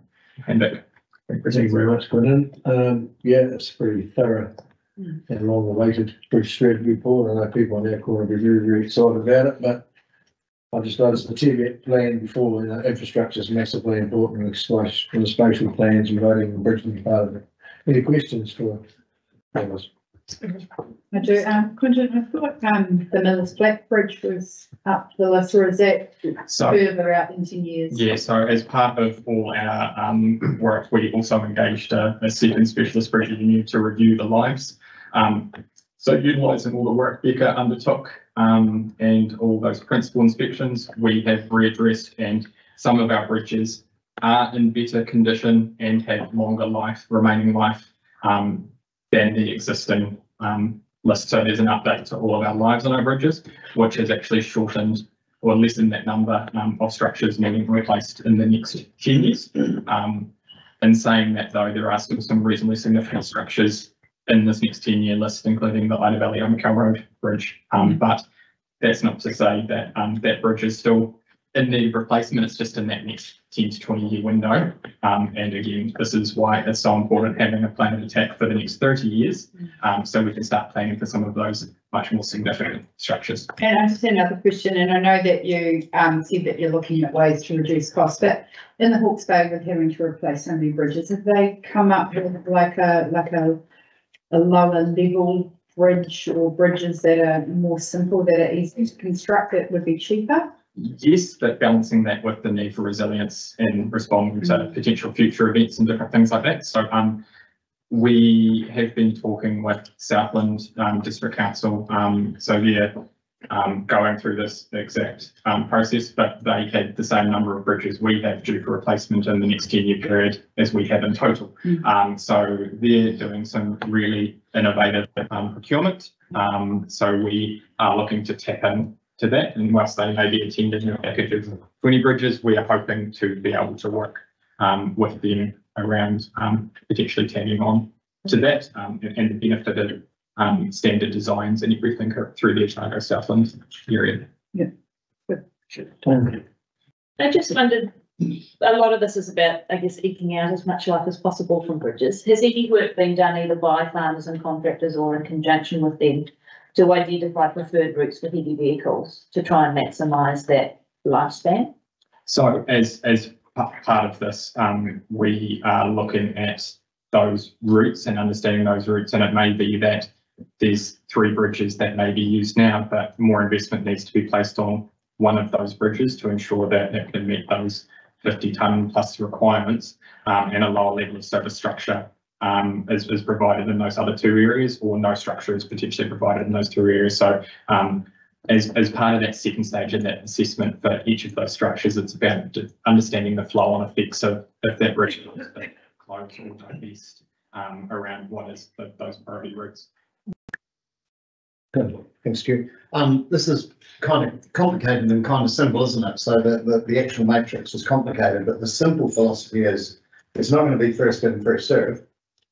It's going to be based on other criteria looking out over 10 years and a whole lot of other needs. That's where it gets complex. So my question I'm getting to is for the folk at Scott Lane, who I've got some sympathy for. They've been doing 15, 20 kilometre detours for 3 years. More.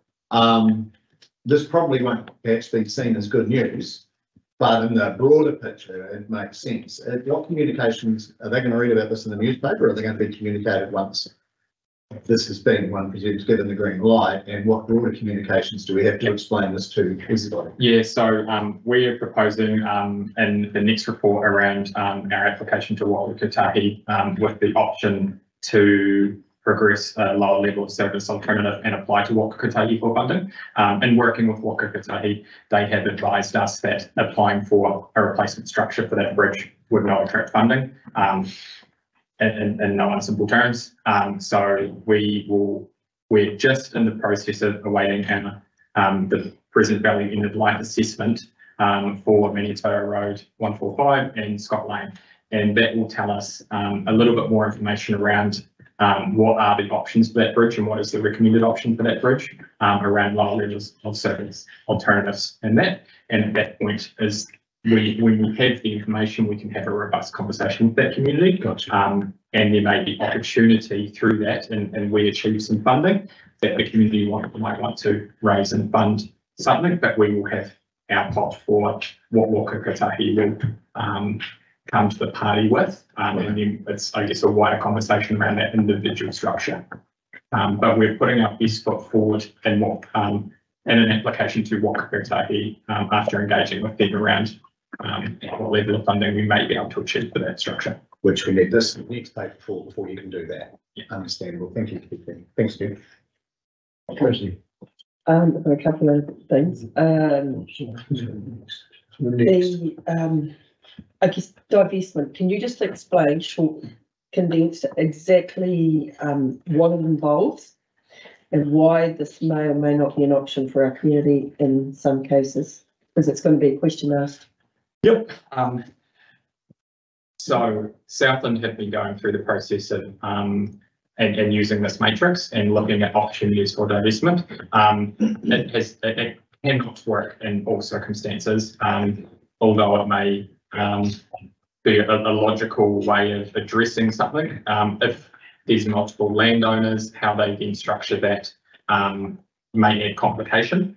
But I think the divestments around looking at the opportunity to divest where it is possible and trying to understand if it can't be, then it can't be. But if there is one road to one farm with a bridge on it and the road and bridge can be divested, so upgraded, replaced and divested, and then the asset transferred over, that is a good outcome for council in terms of ongoing maintenance and liability of that structure.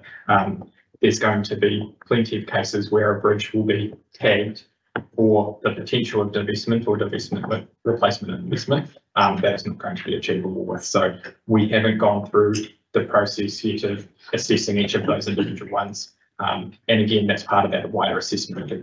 In that second stage, is divestment actually achievable? And demonstrating that to Waka Kotahi, and if it's not, re-engaging with Waka Kotahi around potentially replacement and retaining or not replacing that structure. Cool. And I guess in the graphs on page 78 of the report, that closing the gap, which is essentially reducing the level of service, probably following on more from what Tim was saying, is going to be a problem for some of those community members that are going to be most affected. Have we got, I guess you kind of answered it before, about what are we going to do about maximising their access? So, yeah, so and that's the real importance of routine inspections and those principal inspections and addressing any maintenance aspects early on and trying to maximise the life of those structures. Where we have a structure that may be tagged for not being replaced, and we then work through the PBEOL assessment for that, we need to ensure that we're taking all steps we can to maximise that asset life, even if that bridge is potentially not going to be renewed. And with this matrix, we can give an early indication of some of those structures. So we've done the 10-year list, and we will come back with the 30-year list as well. And then we can start actually having these conversations early with those communities.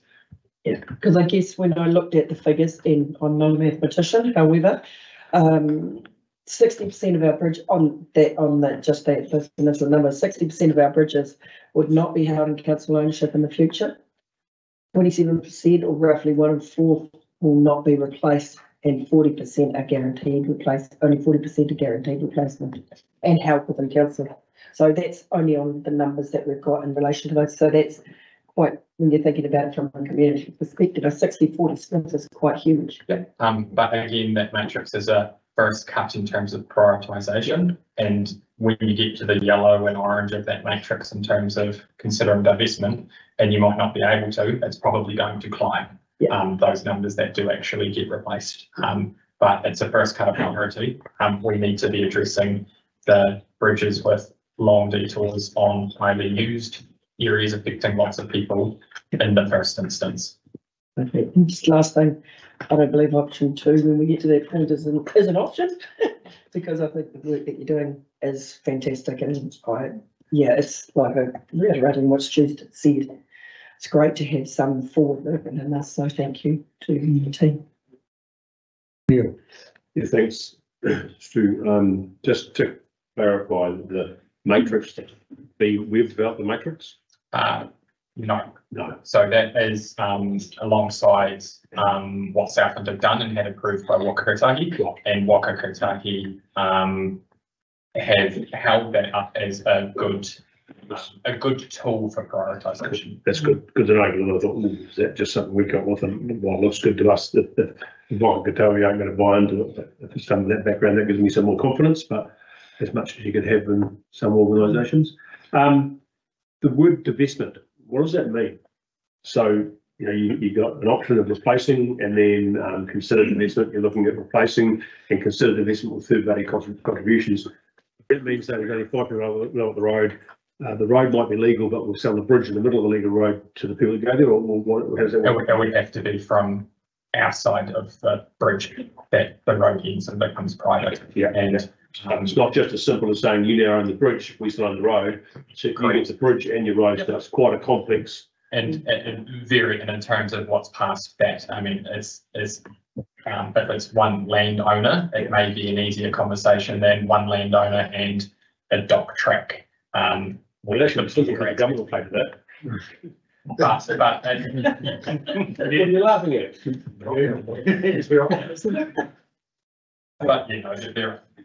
but the divestment piece is going to be incredibly complicated to work through. But if a party were to approach council saying, I'll take this bridge on tab for divestment, I'm the only person on this, then that might get that action sooner, so to speak, in terms of we have a clear-cut solution for that. The others we're going to have to work through. So, we are aware, been made aware of some landowners that would be relatively interested in that whole roading divestment thing as well, people with other issues. I'd love to say. Yeah. People stop coming up my driveway, I'd love to have that. Yeah. Can you do that? I guess it's almost the opposite to what council would normally require to take a road on board. It's got to be upgraded, so we have to upgrade it to divest it. So the cost, but then you take away the ongoing need to fund the depreciation, the ongoing cost, and you probably get rid of the total road as well. Okay, I understand that makes good sense to me. Any other questions? I've got one. I probably should know this, but are all the bridges wooden structures, or some of those bridges lots of big columns, or? Yeah, that's a mix. A mix across the area. And so anything over 3.4 square metres in diameter class as a structure. Yeah, right. Yeah. So, and I know we've done with earthquake buildings, different engineers are given different reports on life expectancy or size or earthquake prone. Are bridges the same? Yes. I mean, do we know that as, and for this purpose, you know, it doesn't get peer reviewed if we go along and say the structure's okay, what does it look like? Is that why we got to this point? Because they got pushed down? We do. We absolutely do. And we've done that on some of our structures up for renewal currently in terms of Little Valley. And that's so we've had certain opinions on the remaining life of that structure. No, it's just changed it, isn't it? Well, we've got some renewal work planned quite early on in the next long-term plan period. And I guess if we don't, there's two options of the subsidy from Mokatahi Transit and not, I mean, to me, it's an averaging process. If we can get 4 bridges across the line with subsidy and 1 not, it's an average, isn't it? Is that, do you look at it that way? And it's where you save on one, you might spend on another? Potentially, but I would caveat that with the risk of, we're looking at 3 bridges in the next 3 years. We then have at least 30 in the next 10. So we're looking at addressing 3 problems in the next 3 years, as well as understanding those next 30 and incredibly proud to come have this conversation with you in 3 years today. And that conversation is probably going to be bigger again and a lot more structures. So we're still in a step change process of understanding our bridges and the financial implications and everything like that, and addressing the first lot. But the next conversation is going to be just as challenging once we've undertaken those PV EOLs on the next range of structures for the next 3-year period. So this isn't going away. This is just the beginning. This is start, and at least we are making start. It feels like for a long time we haven't been starting there at all. Okay. Right. Anyone else have questions? Right, we've got 3 recommendations. A, B, C, and D. Those will move. Tony will second those. All in favour, say aye. Those against? Thanks, guys, for a very good lot of work. It's taken a long time, I know. We're getting somewhere there. Right. Down third, Peter, this next one. Well, he's fine. Where's Bridge 8 and 9 on Keating Road? Bridge 8 and 9 on Keating Road? There'll be the smaller structures. I can't tell you with a lot of confidence, but my guess is I'm not really going to guess. No, I'll tell you. I'd look at the map because I wondered that too, but I think at the end of the inlet, there must be like a kind of gully that comes down, it's not an actual bridge. There's 2 culverts there, yeah. And I guess that's the thing, because people are not major contributing to that culverts. They come under the bridge strategy, they have to be repaired, but they may not necessarily be a massive infrastructure. Anyway, Karen, on 3387, draft roading budgets for submission to Waka New Zealand. So, gentlemen. Thank you. I'll take report as read. So alongside our long-term development plan development for transport, we have to develop and submit our 3-year land transport plan to our co-funder, Waka Kentucky. So just noting, we have to submit our plan and our budgets tomorrow. So this is the draft plan, and we will have a further opportunity to refine this draft submission at the end of our final submission, which is due on the 8th of December. And for our draft submission, it's important to that we put our best foot forward. And just so Waka Kotahi have a fair understanding of budget expectation. So as a council, roading, we're facing significant funding and maintenance backlog challenges, and it does require a revisit of our current and future assessment, their costs and our appetite for risk. So the primary driver for these challenges are inflation, our road maintenance contract retender, bridges, and Waka Kotahi funding pressures. So the cost of all our road inputs have increased between 10 and 20% in the past 3 years. And without an adjustment in budgets to reflect this, the real output of our program will reduce by a corresponding amount. Road maintenance contracts, our new contract, we have a report coming next around this as well, but we're looking at tendering our new road contract during September. and the real level of inflation is likely to be realised at this point. But we should be in a position to award and have draft numbers and understand this alongside our final submission to Waka Kotahi. Bridges, we've just spoken around this, our wave of replacement and the need for addressing that maintenance backlog and some of those renewals. In Waka Kotahi, there's a large call on funds following the cyclone and the government policy statement setting those priorities is just coming out the election. So amidst this uncertainty, we still must put our best foot forward, detailing our priorities to meet our objectives for the network. So we do have a range of strengths as a team, and one of those is around our pavement and surfacing assets. So our assets continue to perform well and achieve longer lives than expected, especially compared with other roading authorities.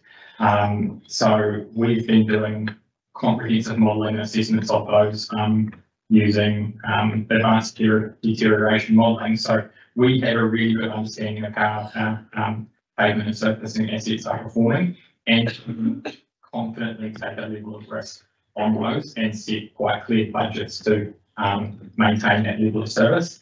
So we run several different funding scenarios to establish the appropriate funding scenario for those assets. Good asset management, we're continuing to collect good data and make good decisions with that data. We're incredibly cost efficient. So this is a really interesting graphic in the report. So comparatively across New Zealand, we're one of the most cost efficient networks. We are well regarded with Waka Kotahi and often cited as an example of good and pragmatic stewards of the roading network. So we're the second most cost efficient network in New Zealand. And these strengths position us favourably to put our best foot forward in this draft submission and request additional funding. So there's three options in status quo presented as part of this report. So status quo is around maintaining our current expenditure level. It hasn't been presented as an option because it will have significant negative effects across the whole roading activity. So immediate decline in level of service, reduced lifespan of our assets, increased risk of failure, and insufficient budget to even net council staff and overhead costs. And whilst it would have no impact on rates, this isn't considered a viable option for continued operation of the roading network. So option one presented is budgets increase to maintain levels of service and address immediate bridge risks. So this sees the bridge maintenance backlog addressed over a 10-year period. Modest increases for unsealed roads, sealed roads, network asset management budgets, and that's mainly to combat inflation, just so we can do what we did, the same level of work we're doing now. But to counteract some of those increases, the decreases proposed for footpaths, drainage, and our safety promotion, education, and advertising. So this proposed investment level represents the minimum level required to sustain our existing service standards, while tackling the mountain bridge demands, but over a reasonably long-term period, whilst reducing short-term risk with bridges that may result in long-term deterioration of other assets. So option two, this is our recommended option. So the budgets are increased to maintain level of service and address medium-term bridge and pavement risks. So a significant emphasis is placed on bolstering our bridge budget to prevent potential bridge closures and addressing the bridge maintenance backlog over a span of 5 years. And we see this as really important because we undertake our key structural engineering bridge inspections over a 6-year period. So this would enable us to address the backlog before we go back and ascertain if there's any new problems to address. Addressing that over a longer period puts us as a risk of a mountain maintenance problem. And this proposed investment allows us to undertake those PVEOL assessments we spoke of earlier over the 3-year period to come back and have a really good funding picture for the next 3-year period as well. So advantages of the option is the maintenance backlogs addressed over the 5-year period. Inflation's accounted for across the activity. We can maintain our current resurfacing quantities and undertake rehabilitation where it's economic, and that greater investment in asset management to understand particularly our risk around bridges and future bridge replacements. And we can maintain our current level of service. And it does have a higher rating impact of 2 to 3 per annum. But in that respect, in our conversations with Waka Kotahi and the risk around contract rates and everything like that, we're encouraged to put our best foot forward in terms of our draft submission. And option 3, the budget's increased to reduce all current bridge and pavement surface civil risks and address longer term bridge and pavement risks. The advantage of that option is addressing our bridge maintenance backlog over 3 years, accounting for all the benefits of option 2, but potentially maintaining and increasing some of our level of service for our community. However, at that level of funding, it is likely to be unsustainable and unlikely to attract Waka Kotahi subsidy. So just a couple of last points to note. So the budget composition can be refined prior to final submission on the 8th of December as part of the long-term planning process, and our submission will essentially create a cap on our subsidy. So council must still be willing to match what we submit for. So, and Waka Kotahi subsidises 51% of all of our approved roading expenditure, and the specific financial impact of the draft program will be established before our final submission. But it's really important to note that this will be done and understood alongside our financial strategy that we're working really closely with Susan on. So I hand back to your questions. QP, right, come questions. So I just want to make sure I've got this right in my mind, QP, because we're saying here with number 2, option 2, 2 to 3% rates rise. Yeah. But what we're doing is we're going to Waka Kotahi with our best foot forward saying, will you match this level of investment if we do that? They say yes. It will then come to us in the LTP where we look at it and alongside everything else and go yes or no. So councillors don't need to be afraid today that they're committing to that in the LTP. That's the stage to come, but we need to put our best foot forward today. Yep. You are committing to putting your best foot forward in terms of applying for this much budget to allow us to address these problems ahead of us. And Waka Kotahi may come to the table and completely match our submission. Correct. And in that case, it will enable us to address what we need to address over the next 3-year term without, yes. But when it comes to the LTP, we could, if we desired, go, well, actually, we're going to pull back. Of course, Waka Kotahi will pull back the same amount, so we're throwing away money, but that's for that conversation that day. Yeah. Just because we don't do the work that we're. Oh, absolutely. I just wanted to make it clear to do. Correct. We're not making it. We will, I'm not going to use the term challenge, but we will, if there is going to be a reduction, we'll make sure that you understand all the risks as a result of that and what parts of the program will get pulled back if the funding does get pulled back. Same to say if Waka Kotahi don't come to the party, we'll have to prioritise that. Thank you. Neil, first in time. Yes, to me, it's a little bit the cart full of horses, and we're going to ask for some money for a budget that the council hasn't even considered yet. Not just the way you have to work it on, I think there's another way of doing it, and I know it's caused us grief in the past. I can't help but think that if you put your best foot forward, and because we've got a lot of work to still do and some conversation to have, in the ideal world, why wouldn't you be pushing for option 3? I think option 2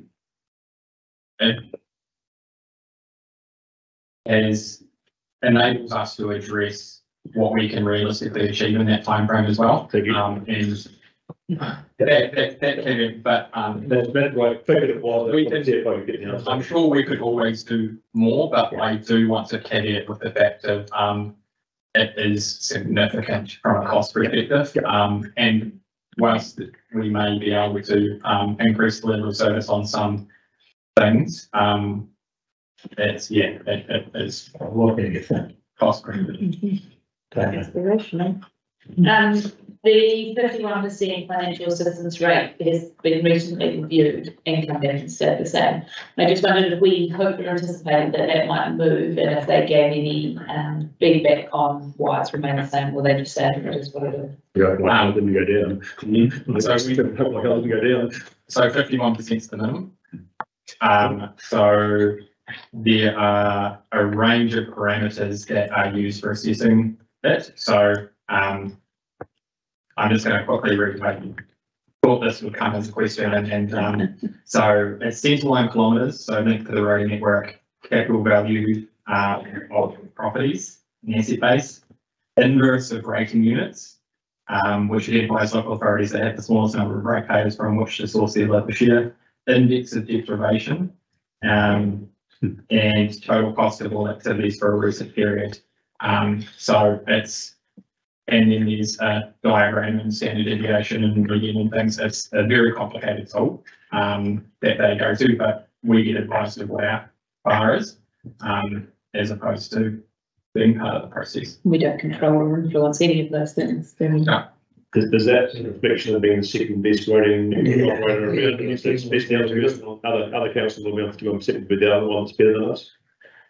I would take it from the fact that since we have been operating a very efficient roading network, we need to address some backlog of maintenance and different things like that. I think it's our turn that we get some funding, and I think getting 100% of what we ask for, and well, getting 51% of 100% of what we ask for is a really good outcome in terms of addressing that. So if you are talking to anyone, I'd be at Waka Kotahi, I'd be encouraging them that we're putting our best foot forward with the needs that we have. From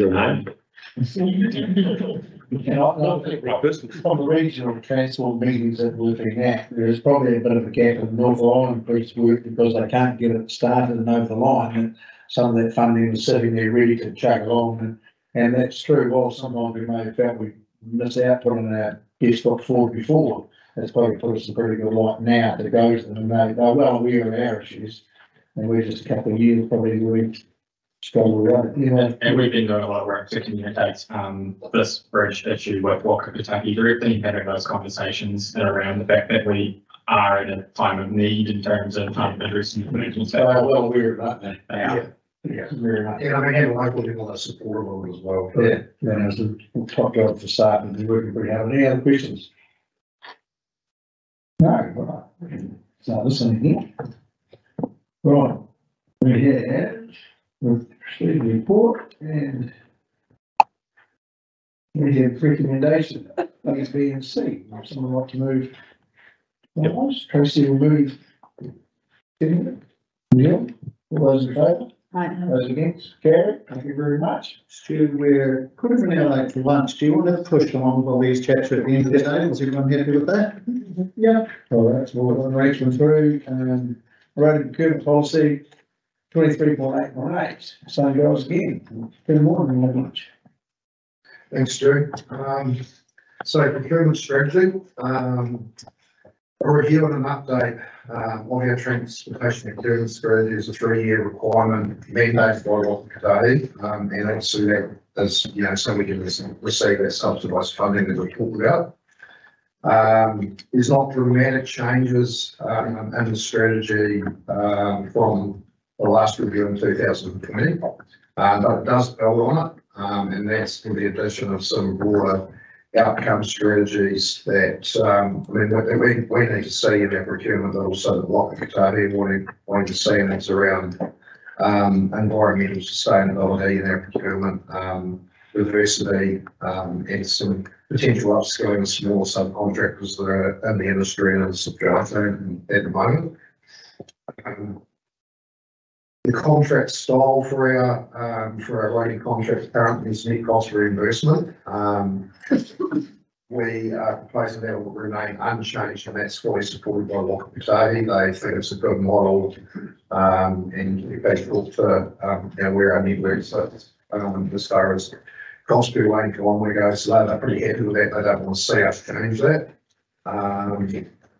The current roading maintenance contract is due to expire under the current agreement in December of this year. So to allow suitable tender period and potential mobilisation for a possible new supplier if that's the outcome of the tender process, Waka Kotahi have approved in principle an extension of the current contract to 30th of June 2024. And then the other advantage of that as well, which it aligns us, in our financial years as well, which makes things a little bit easier from a financial perspective. we're more than happy with the current delivery from Fulton Hogan in the roading space. They're delivering a good service. We've got a strong relationship. It's a very collaborative relationship, and 6 months off in the role, I think there's, there has been some really good stewardship from them as a contractor, and they're employees advising us and supporting us and making some pretty good decisions about where something with their work. So happy there. So, any questions around that? This is, I guess, a semantics thing, but just on page 111, which is page 11 of your report, we talk about our 30-year vision being we will deliver infrastructure services that support our community. I just wonder if we could potentially take out the will. Otherwise, it's always something that we're going to do instead of something that we're ready to do. Because a lot of it is a good job being done. And then I saw there was a bit of talk in there about potential collaboration or partnership with councils across boundaries and the reasons why that doesn't work at the moment. But then there was also comments in there about ongoing struggles to fill roles and attract suppliers. And I just wanted to check that that will continue to be an open door as something that's investigated. As 100%. Actually, I think it's going to be really important around the bridge piece in that instance. And as a council, we're working closely with our partner Waitaki on some things and then continuing to explore what opportunities there are.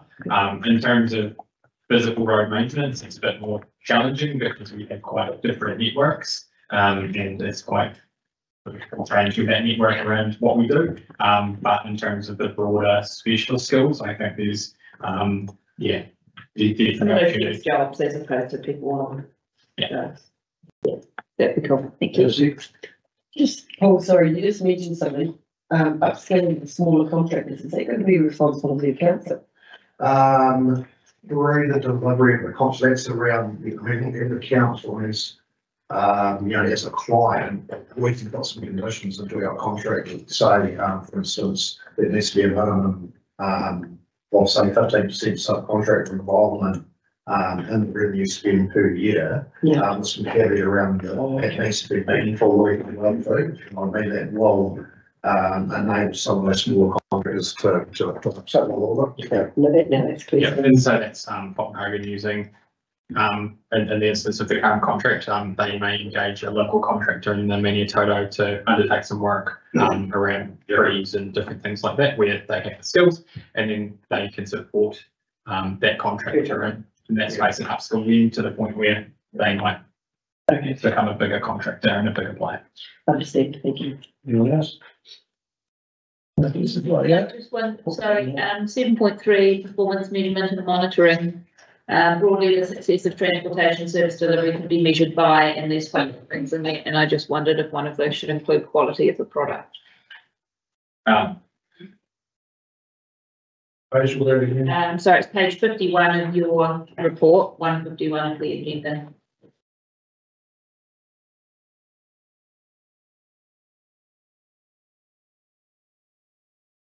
Under 7.3.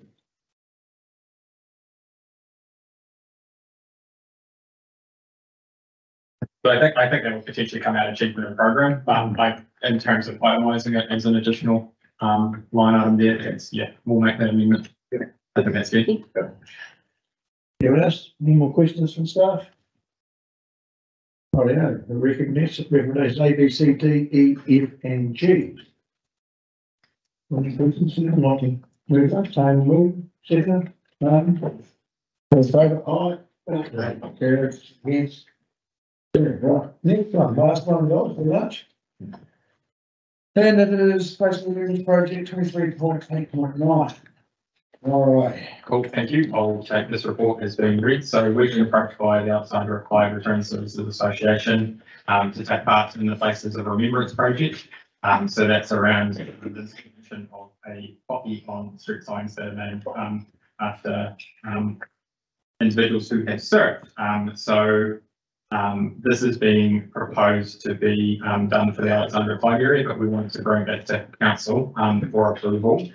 so that it could be rolled out should we have a request for it to be rolled out in other parts of the district. Yeah, I'll hand back for any questions.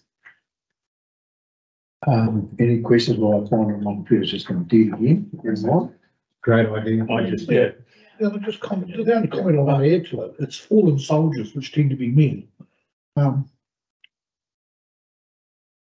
One of the issues we've got, it's not fallen, it's who's served. it's served, yes, it is You don't have to, you don't have to fall, you just got to serve. served, so that could Does, capture woman. got to get the street named after them first, but.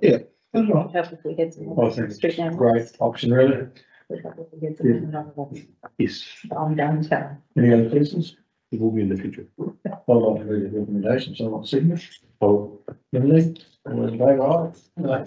Yes, carried. Thank you very much, and thank you very much to staff. It's been a lot of work. We've had a lot to do in the last couple of weeks, even making out of Tracy's bullshit with the steering and everything. So well done to you guys. It's been tough on the bridge things. Good to see it's getting a bit of progress traction. Excellent. Well done. Expect you to. We're going to break for lunch and come back at 1:15. Slightly different, only 3 minutes for the lunch break. Don't you wish you went with mum and dad? There you go.